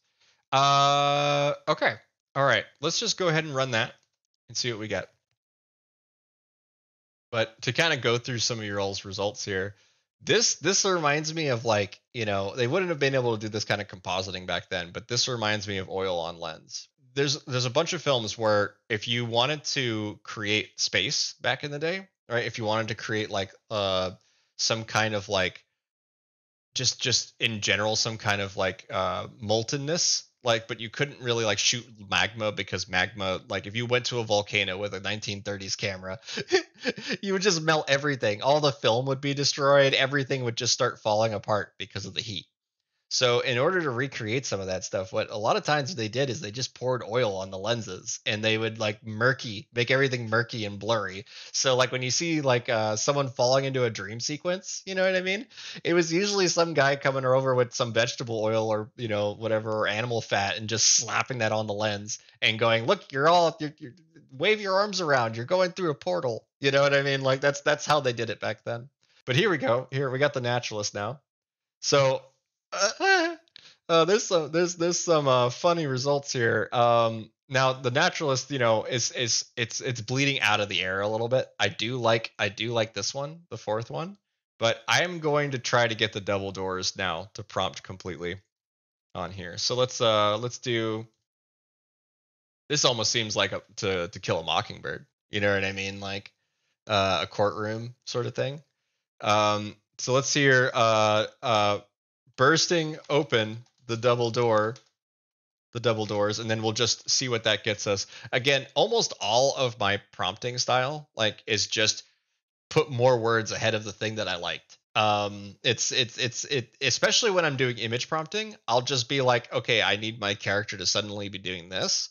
I will just do a variation strong and then add those words to the front, or variation subtle. Subtle tends to give less reliable results for that. But um, let's take a look at bursting through the door, and we actually did get him going through a door. But we probably want to run this prompt a couple times, and I'm also going to run it under raw and see if we can get something a little bit more usable out of that. And then I'm going to hop over back to chat, and we'll see what you guys think of all this. Let's do style raw. So just to kind of go through the bursting of the door really quick, we did actually get the character doing like a bit of a pose, like walking in sort of pose. So he's like, "What up, bees?" Like, you know, like let's yeah. He's like, what up, my guys?" Like whatever, and it's just like, you know, if he's the naturalist who's coming in here, who's going to be like, you know, kind of disrupting the event, this is way too happy of a walk for him. You know what I mean? But it could also be that we could now in paint get in here. But I'm gonna do corporate boardroom door, and then leave the rest of it for now and see what it gets us. I will say that when a good trick that I've learned is that sometimes adding chaos can be helpful for things inside of in painting, particularly, but also removing it helps a lot too. So like if you're just really really sick of the results you're getting, like all your in paints aren't kind of coming out the way you want them to, you could change the, you know, the actual like where your selection. But the, in my opinion, what actually works way better is just to kind of change the codes at the end of your prompts. um so we could see here that we got you know, barring the last panel here, we got what could be like a like a literal board on the wall that could say the company business name on it. And that's a great way to establish that the character doesn't really belong there, because it's like, you know, he's late to the meeting, or he's not, he's whatever. But you could at least establish what the business is. Like you could say the big oil, you know, right here or something like that. And it would be enough information to people to understand it, so that none of the characters have to talk about oil in order to, you know, convey that bit of information. Visual storytelling is what I'm so excited about with generative imagery, because we can get inspired by not just the visual, or sort of not just like the context of these images, but by the visual languages that are being communicated here. So that the more you guys start digging into this stuff, right, the more you guys are going to start learning about how to become film directors. The more like it's so much more easier than any other of the sort of prompting skills that you would get than most of the others. I mean, what I mean by that is whenever you're doing like animation or comics or anything like that, you're going to need like a drawing tablet. You're going to need like all sorts of other stuff, different programs to kind of composite it all together. But you can just use Midjourney for storyboarding. Like you can just use Midjourney to get everything you need. You know, including now the in painting stuff. Yeah, you really have all the tools in front of you when it comes to filmmaking. You know, the pre-visualization of filmmaking is now entirely done. Okay, I know that I'm about to start. I need to start answering questions, because otherwise I'm going to go on a tangent about some of my friends here in Hollywood. So I'm gonna swap back over. I am perfectly okay with watching a black and white movie. I love watching black and white movies. My parents dreamt in black and white. You know, like they watched a lot of black and white TV. So yeah. I think that there is lessons to learn just from that in itself. So that's awesome. I'm glad you're here to experience it then. So I will get into this tutorial as well when it comes to some of the other sort of prompts that have worked well for me. But the really the number one prompt that I use is long shot. Long shot. A long shot is going to give you the best of both worlds when it comes to the establishing, because here establishing shot really evokes no people. It's meant to be a world that you let the audience like dive into at the start of the film. Sometimes you hold on the establishing shot, sometimes you don't. It really just depends on the director. But um, a long shot, however, is going to promote shots with characters in them, and that's what you need to actually apply continuity. So like the a lot of times we're using long shot, short, like these are terms that if you look up a film glossary you're going to find benefit of, but it's really the fact that if of just imagining what sort of imagery it's able to build from, and that's what it's taking. So I would recommend that you mess around with long shot, particularly wide angle lens is amazing. It really like I don't understand how it's able to wrap things around logically like the way that it does sometimes. But wide angle lens also is like an an anatomical nightmare when it comes to trying to bring the characters farther away from the lens. The close-ups are just a GoPro, but yeah. Anyway, yeah, long shot, mess around with wide angle, but just know that long shot's probably going to be better for you. When you talk about like using zoomed for world building, right? So you start with the establishing shot, sort of prompt, and then zoom out. Because the thing about that is that it's going to promote that everything kind of looks like what you zoomed out of, right? So you can basically start to like build an entire panoramic background with zooms and pans, and that will give you all the assets that you need to build your own story out of this stuff. Like half the time, I feel like when I come in here, y'all, it's just me going, the word of the day is establishing, and then you guys go nuts. You know what I mean? Like it's like it's fun. Okay, yeah. So whenever you're making something traditionally, right? You're never this is all very new. The whole prompting entire frames, completed frames of things is a very new thing. But when I say asset creation, I mean that you're making the parts of stuff. You're going to be deleting significant amounts of background and stuff. And I'll actually show you here in here. So I'll just scroll down real quick.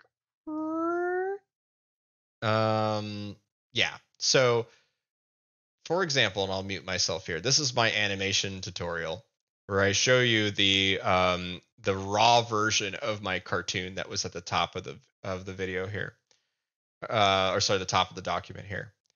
The thing about this is it's chaos, right? You can't really tell what's going on in it because I haven't isolated her. I haven't turned her into an asset yet. So collecting assets. The collecting assets section lets us be able to basically say piece by piece exactly what I did to recreate the what is it, the final product here. So it's essentially I have all my parts to it, and I'll just kind of scroll past this injection part about different shot angles. But once I have all my assets, we start the construction. So I have a background plate. That's one asset, is the background. Another asset is her. It's just cropping her out.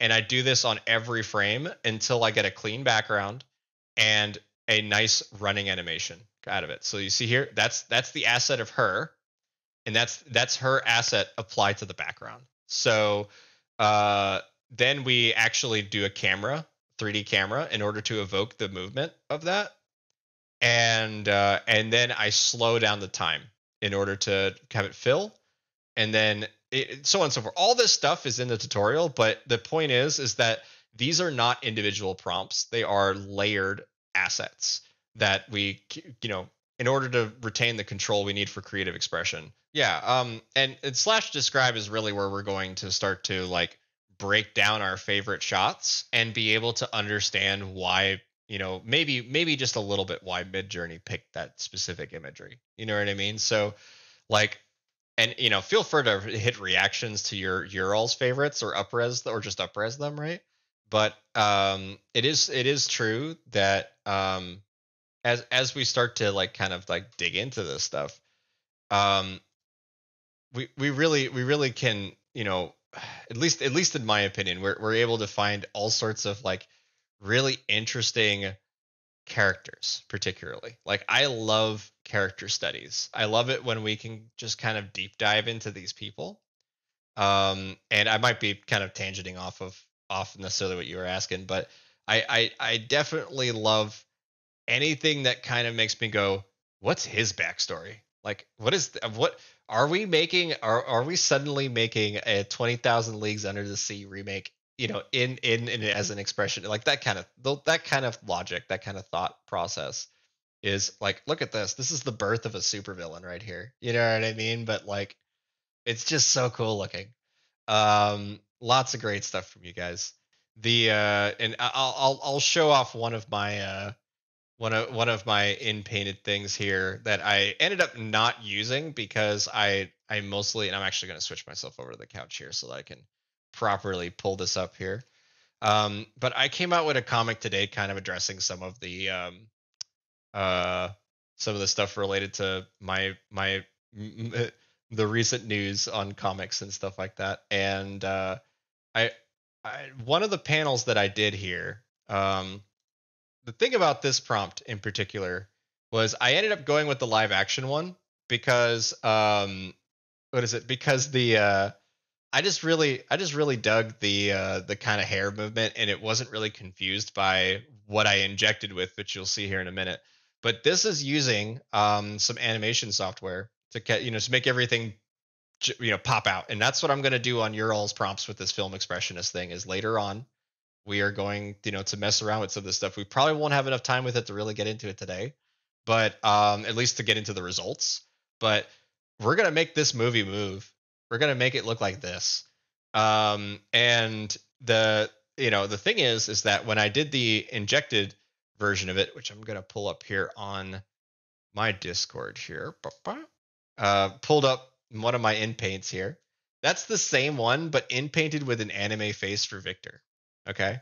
So you can inject different art styles. If we wanted to make a 1930s expressionist anime, we could do that. You know what I mean? Like just by in painting the faces, right? Like think about that. If we just in painted all the faces and that in any skin and made that animated characters, it would suddenly look like the most advanced anime I have seen in a long time. At least in terms of like the technical sort of aspects, the shading, the lighting would all be evoking that era, right? So yeah, I just wanted to show you what that looks like. You could see here that not only do we get the clouds moving up in the sky, but there's shadows from the clouds that are believable, that look like they should be behaving the way they should be. Yeah, really, really cool. So we'll be able to do this kind of stuff here with your all's prompts. I am using a service called Pika Labs on this one, but I mostly wanted to just kind of dive into the actual setup and filmmaking, storyboarding, all that. So we won't be getting into Pika today. But it's also this is a Midjourney stream, so I'm gonna yeah. But yeah. So is there any other questions before I go into another tangent? Oh, neat. Yeah, no, that is neat. I didn't know any of that. Yeah, like there's a bunch of like technical, like a lot of people will use like specific cameras, you know what I mean? Like a Kodak, whatever. And yes, you'll get shots that look like from that. But the number of times that I've gotten an actual camera inside of my prompt, like the character's always a photographer, is like as soon as you recognize the character's pose is in the pose of someone taking a photo, you'll be like, oh, okay, I got to put a negative prompt on cameras or lenses or whatever evokes, trying to get away from that. Yeah, yeah, and there's more and more of them seemingly by the day because I think AI video is going to be the next frontier, and obviously everyone's kind of racing for that right now because Hollywood's on strike, and if you could make a good enough AI video, you're going to be ahead of the game on a lot of stuff right when Hollywood opens back up again. So and that's the kind of reality of what we're dealing with here. Just to answer your question first before I get into a Hollywood story here. Uh, Pika Labs is what I use the most, right? It does put a watermark on it, but that's what I use. There's a Runway as well, like Runway ML has a service called Gen 1 and Gen 2 that are also video. But my problem with Runway really comes down to the fact of its pricing system. It's really, really expensive. I just don't like Pika Labs is free. It just puts a watermark on it. So yeah. And I haven't messed with Kyber myself. So here's the thing. Uh at least when it comes to Hollywood right now, right? Um there's a really weird period where a bunch of people are really excited about what's happening, right? Where there's a lot of new tools, a lot of new access, all that stuff.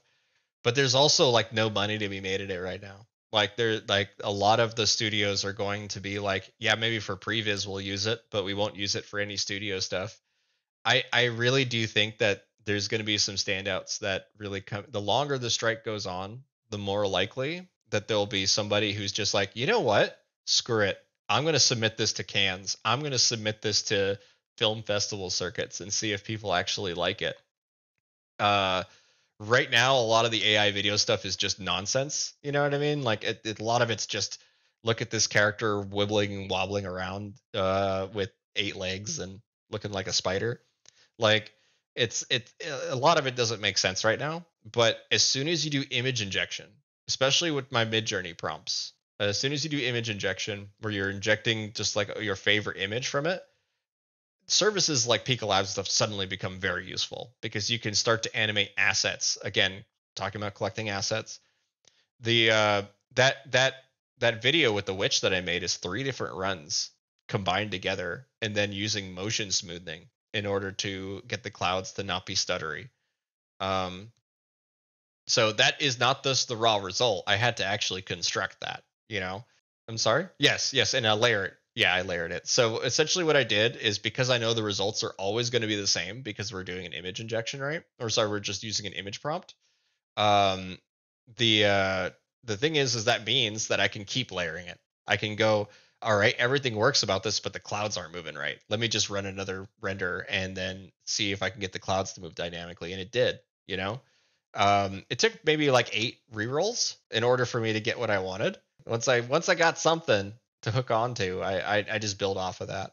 I I do wanna say though, when it comes to like at least the use of a lot of this like AI visual stuff in film right now, um, I think that it's one of those things where no one's really going to appreciate the amount of work that you put into this right now. They'll just say, "Oh, it's generated." Like there's not like it's one button. That's obviously a misconception. We all know that when you're prompting stuff, it's right, right. It's something that is quote unquote fully generated, right? Is rarely that. Especially when it gets put into like a production, it's going to have a lot of work done on top of it. It's going to have all sorts of like things that are altered and transformed that makes it a lot closer to art. But I think everything that we generate, everything that comes out of Midjourney isn't technically art, it's imagery, right? So, like, outside of everything that I've been talking about today, I try to encourage at least once in every one of my workshops just to call it imagery and not art. Just it literally helps so much to do that when you're talking to people. I promise you. Like, if you just say, "Look at this image I generated," is it you're gonna it's gonna be a lot more palatable for especially hardcore creative folks, people working professionals of 20, 30 years. uh just don't say you make it, don't say it's art, just say it's an image that you generated, and then suddenly everyone's not angry anymore. You know what I mean? Like it helps a lot to speak the correct language here. And some of the stuff that we generate, that you guys generate, might might be considered art. Like it might be worthy enough that you simply choosing it is the transformative thing. But I guess just for the sake of you know of trying to bridge the world a little bit between traditional creative workflows and AI stuff, I really do want to promote the idea of avoiding the word art, just because it is artificial in the word, as in like we created it, right? So like it's like it's an art at that point. It's an artificial. You know what I mean? Like it's so let's just call them images and then everyone's happy. Let's see. Are there any questions? Well, then it's artificial art. Yeah, yeah, yeah. That's what I call it the other day. It's a good reception. Yeah, yeah, yeah. Artificial art works. It works. I called. I said it once in my comics that this art, the turmoil of artificial art. I did use that line once. But it is art. Yeah. Screw what people think who are investing in what. Yeah. I will say, like, it does suck. It does suck to people who are super bitter. I get it. I get it that when folks are like super negative about that reaction. The reason I do that though, the reason I try to emphasize this is because language is super important. Like we really need to be able to say what we mean, what we intend. There's a reason why the large language model is better at communicating than we are. Okay? It's because human language is flawed. It's immensely flawed. Just to give you an example that was given to me by the language professor of UCSB, Santa Barbara University. Um, I didn't go to that school, by the way. I had a wonderful opportunity to be with that interview that lady for half a day. But what she told me was, I want you to think about the word mother. How does that make you feel? And if she's like, if you feel good about it, you're not in the majority, actually. A lot of people have negative assotations towards their mothers and fathers or any parental figure. She's like, I didn't mean to just specifically say mother. I just mean any parent. The negative connotations that are there just from hearing the word mother means that we did not communicate correctly our intention of that. Like basically what word I understood was maybe not the word that she was thinking, like in the emotional conveyance of the, if it was more like she said, oh, my parental guardian or something like that, some almost condescending term, I would know what she meant. I would know that she didn't like that person or whatever. And the thing is like, this is a very simple example, but then she brought me to something called the allosphere, which is it's Santa Barbara. It's basically like a giant 300, like a 360-degree dome, but it's a giant infographic. It's ridiculous. It's like a Disney park ride. And you go in there, I have never seen a deep dive into language like that before, where it was like diving into an infographic, but in 3D, and it was all around the word mother. Like basically every positive, negative connotation of it, every like she literally typed it in, and suddenly we were like diving into like a neuro, like a neuro, just yeah, just like a brain trying to interpret how other people would. It is a simulation system. The entire thing was like they were able to simulate evolution in it. They were able to simulate other things about it, but they were able to simulate how people react to the word mother. And oh man, it was really just it's more exciting to me than when I'm explaining it now. But yeah, um, language is super important, and the reason why this applies to AI stuff is because right now the definition of art is changing. It's changing right before us. You know what I mean? Like we really don't like, it's not up to us to decide what it is or what it isn't. It is up to the general public. It's kind of like when people say, "Oh, you're a millennial." Like we didn't choose to be millennials.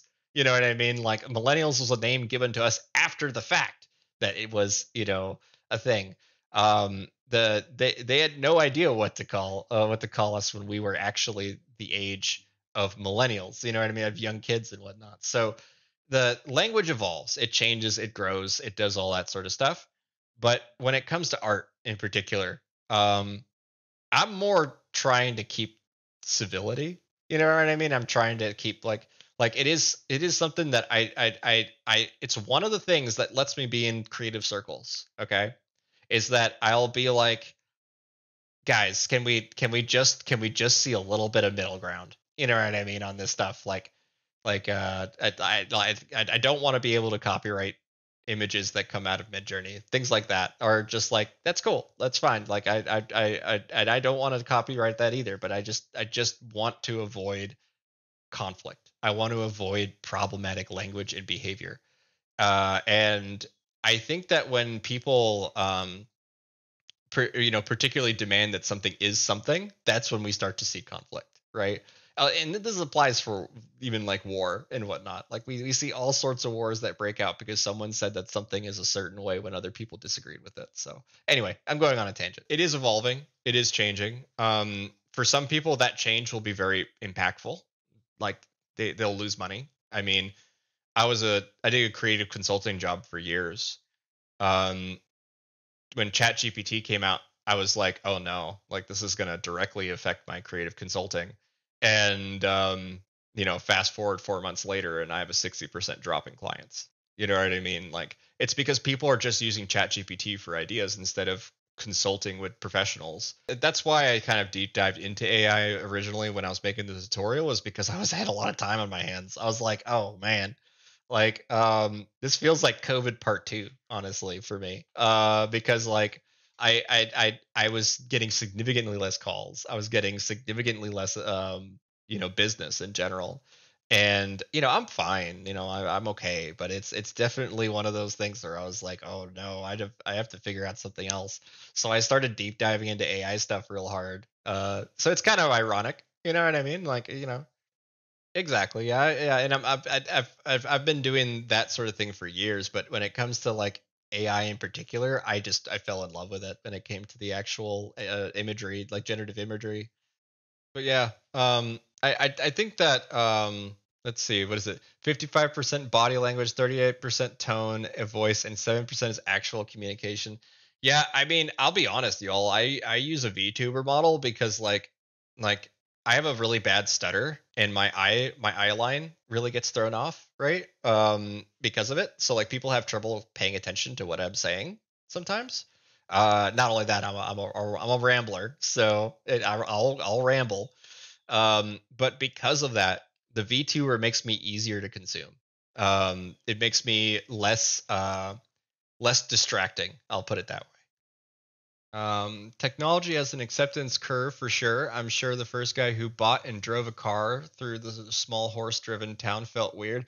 Hi- this is from Hypnosis. I know when I first got a laptop in the late 90s, when they were still rare, I felt weird using it in public. The thing is, art is supposed to be different and it's supposed to challenge people. For sure. For sure.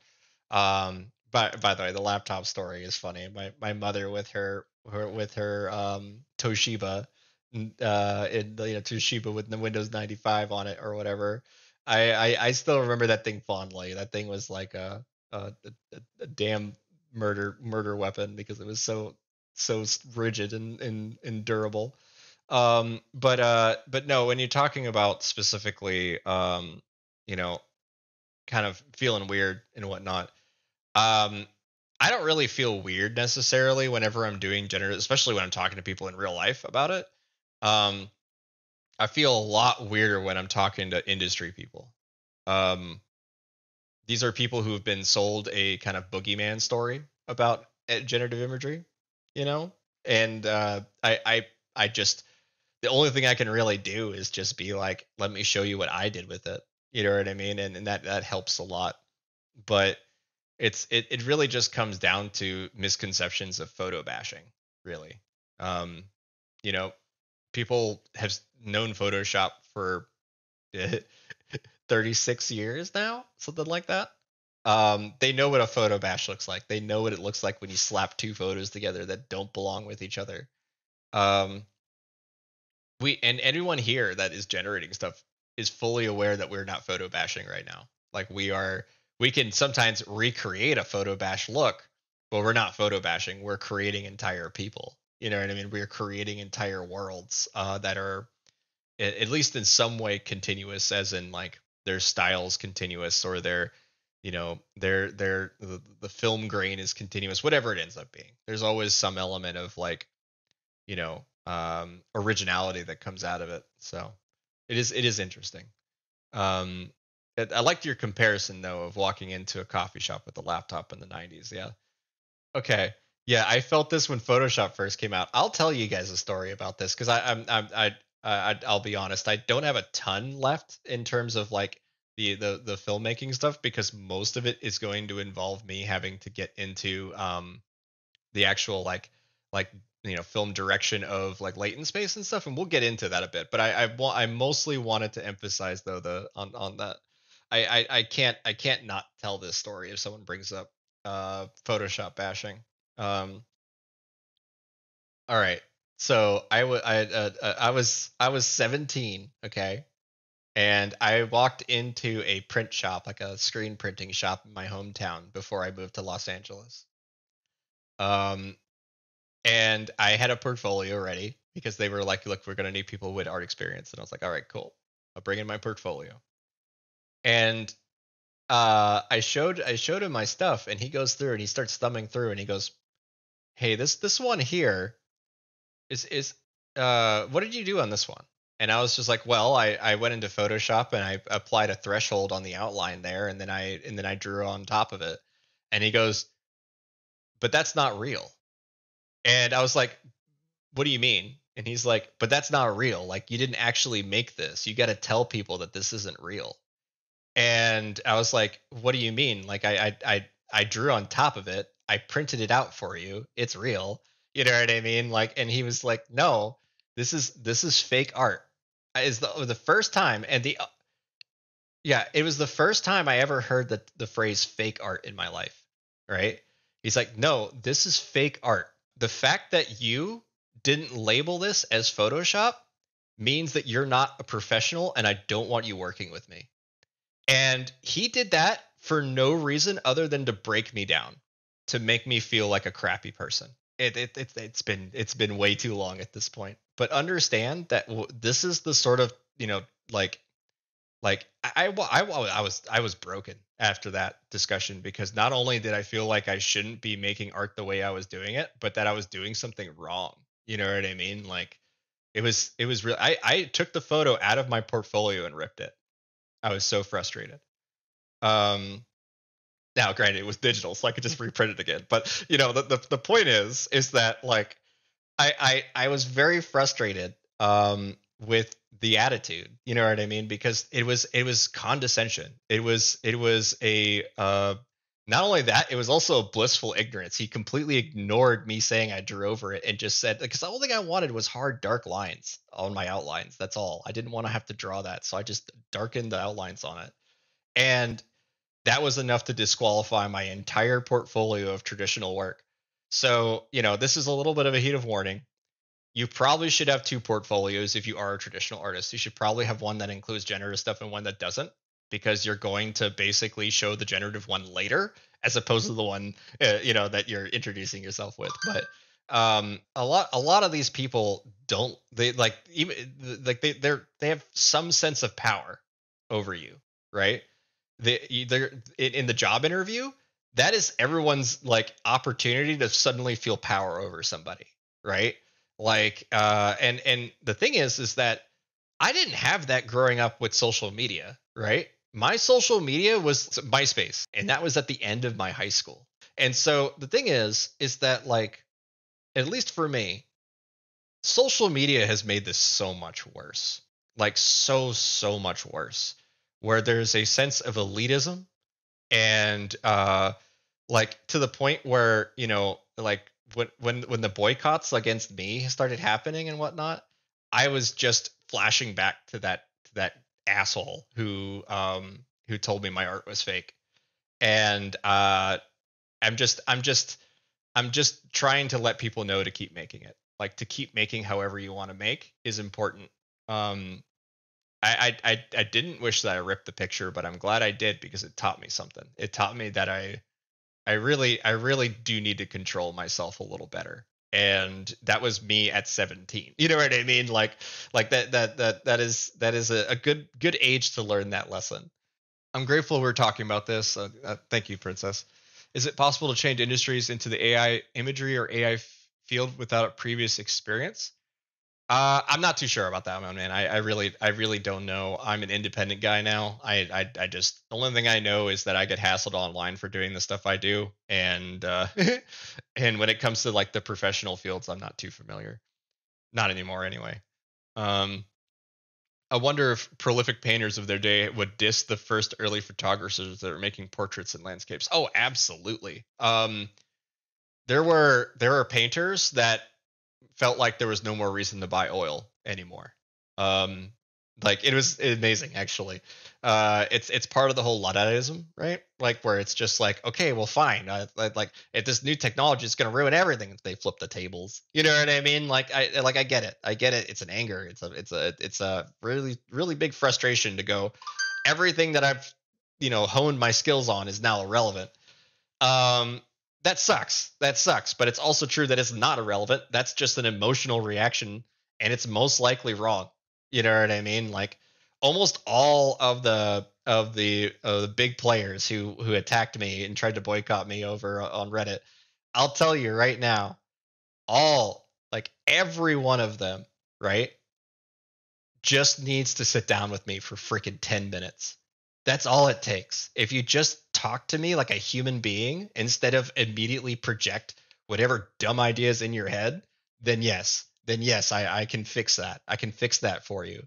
But the problem is that I am so frustrated with these people now in general that I just called them dumb before we even started talking about it. You know what I mean? Like there's an emotional element that's happening here, and the reactiveness is what we need to acknowledge first. We need to acknowledge that being reactive is the problem, not not the actual generative stuff, not the stuff that I'm doing. It's everyone's dumb reactions that are the problem here. So yeah, yeah, exactly. You just be like, oh, you're so pretty. Like yeah, you know, it honestly, it is one of the most wonderful insults that I had heard from one of my friends uh uh wives. Like what basically what happened was he got tricked into giving money to a spammer, all right, like to a scam thing over the phone. It was like $800. He thought it was an emergency or whatever and it needed to get paid, so he gave $800 over the phone. And his wife, when she's learning about all this stuff and him desperately trying to get the money amount canceled and stuff, she just looks at him and goes, "You're so pretty." And I just thought that was the most wonderful insult. Like, I love you, but you're so pretty.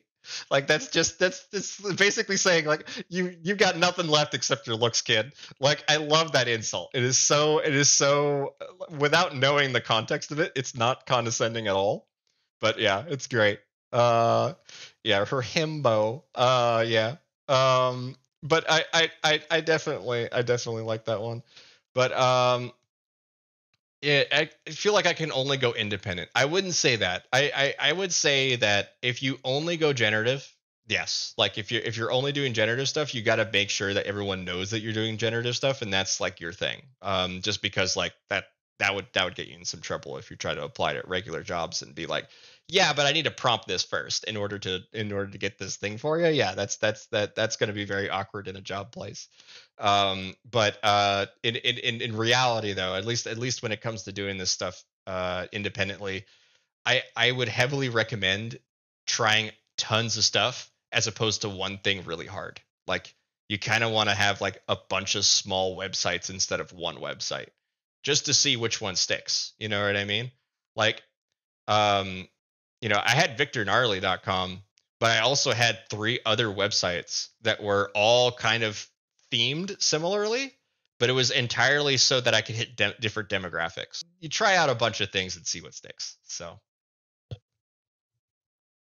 can I get a cheat sheet of camera angles? I can actually probably pull one up for you really quick. Hold on. This one's very direct, so you don't really have to worry about uh, doing anything. All right. So, Victor, thank you so much. This has been a great seminar and workshop. Thank you so much. I learned a lot. Much love. Keep doing what you're doing. Change the rules of the game. Don't think for a second that AI won't be in every film at some level here on soon. You're 100% right. The idea that AI will not be in film is laughable. It's laughable because I know visual effects artists right now that are like retroactively working on stuff that they've already finished with AI and going, this looks better. You know what I mean? Like they're like going like, okay, all right, 9 months ago, I had to finish a composite where like a character's running at the screen, right? He's just kind of jutting around, moving. And the thing is the camera shake looks weird. Like it's just we couldn't really track the motion with the character's shoulders very well. But now I can prompt a new thing in the background, put it into a AI video, and say shaky camera, man running, and then put the pose of the guy in there in order to kind of evoke the pose. And the AI figures that out way better than me working with keyframe toggles and stuff. It's like understand that the main reason why it's better is because there's no barrier of communication. There's no UI in between the AI and the output of what you're making. Whenever I had to make something, I'm fiddling with sliders, I'm fiddling with keyframes, I'm fiddling with little individual nodules of some sort. The AI doesn't have to do any of that. Yeah, nodules. Yeah. The AI doesn't have to do anything at all. Like when it comes to that, it might simulate some of it, but it's not actually doing it, which means that the time that it takes to do it, or the inconsistencies that come from doing messing with UI is completely negated. And that's where you see the most benefit for sure. Is just we are human beings that are actually not designed to work with digital information, even though we designed it for us. Like, we designed the keyboard specifically so that we can put our hands down and have it, have every key accessible, right? AI doesn't have to do that. It could just write it for you.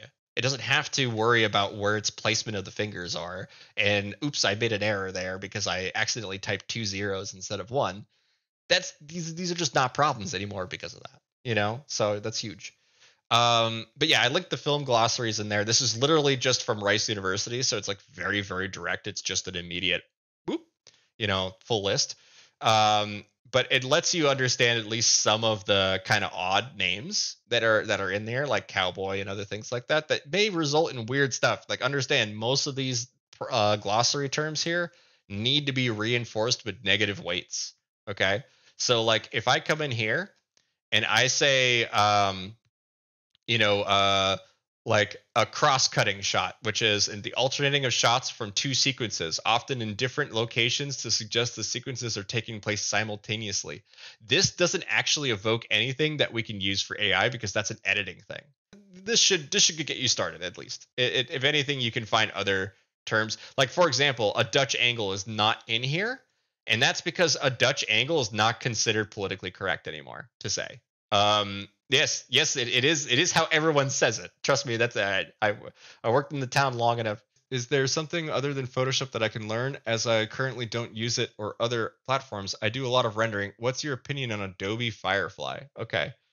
Um, okay, Adobe Firefly. I messed around with it a little bit.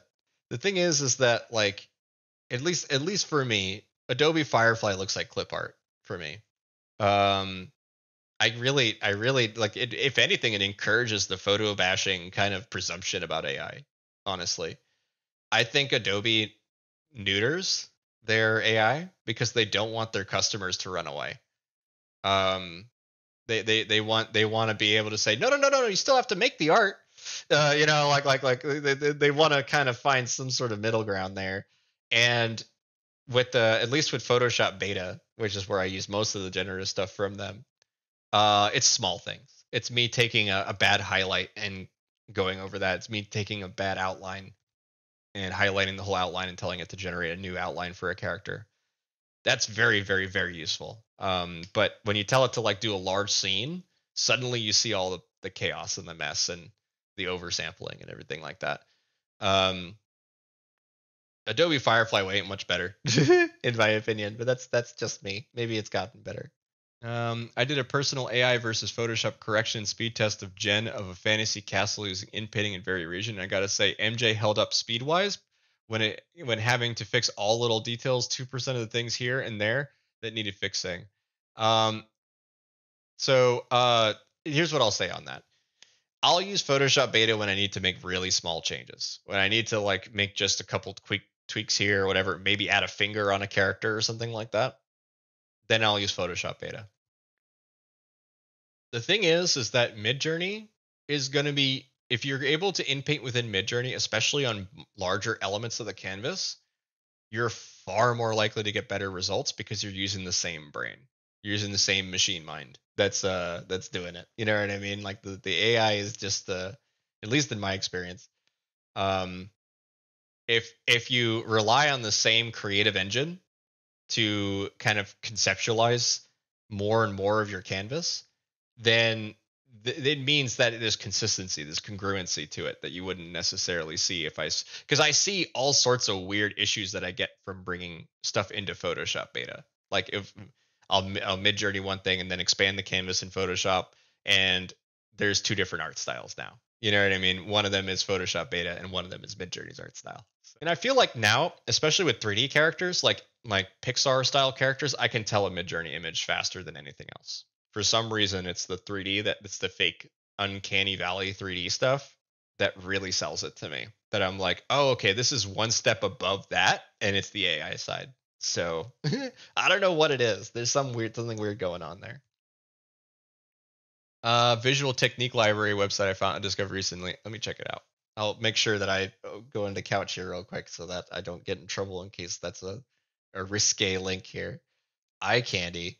Okay, yeah, yeah, that's cool. So, oh wow. Okay, yeah, this is actually pretty cool. I'll open this up then. Okay, so this is like an immediate, like this is way better of a website actually. Thank you for sharing this. This lets us be able to immediately see what sort of language is used to describe visual medium in film, right? What is a silhouette? Yeah, this is great. What is a slit scan? Like all of these kind of things are important to know, but at the same time this is kind of mixing both the aesthetic sheets and the shot sheets. Like there's an element of aesthetics that's um being mentioned here. By the way, this is the Zolly thing I was telling you about earlier. 7 more minutes, guys, so feel free to ask any last minute questions, and we'll get them covered here.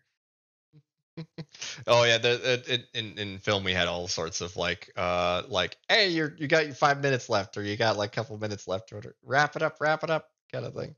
V6 is going to have a wider knowledge base. Can't wait. It should expand on the overall range of looks. Man, I'm stoked for that. I'm curious to see just how much improvement, particularly for filmmaking. I think that when you add context, when you add like a wider base for things, we can hopefully get more interesting films made out of it too. Photopea is even better than Photoshop for me. The person who asked what can be used instead of Photoshop. Okay, Photopea, huh? I haven't used that one. I will learn. Like something I learned, by the way, was that like the here. I'm gonna turn myself on here.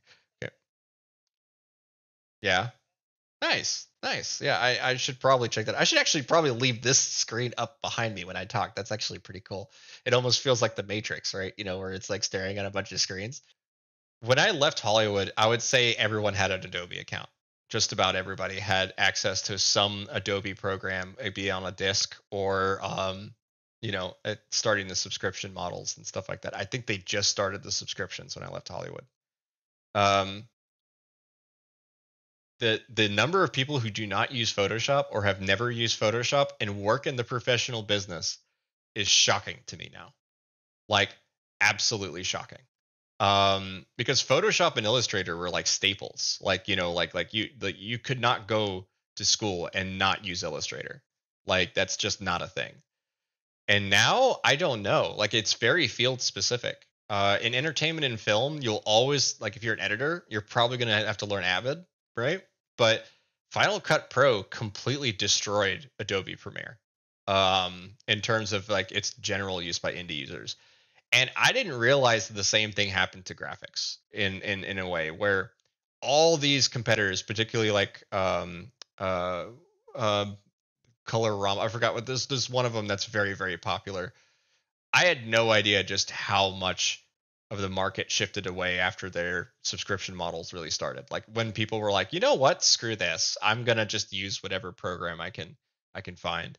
I was talking to the girl that I did the collab with on Reddit, and yeah, I'll just tell you right now that she does all of her comics on her phone.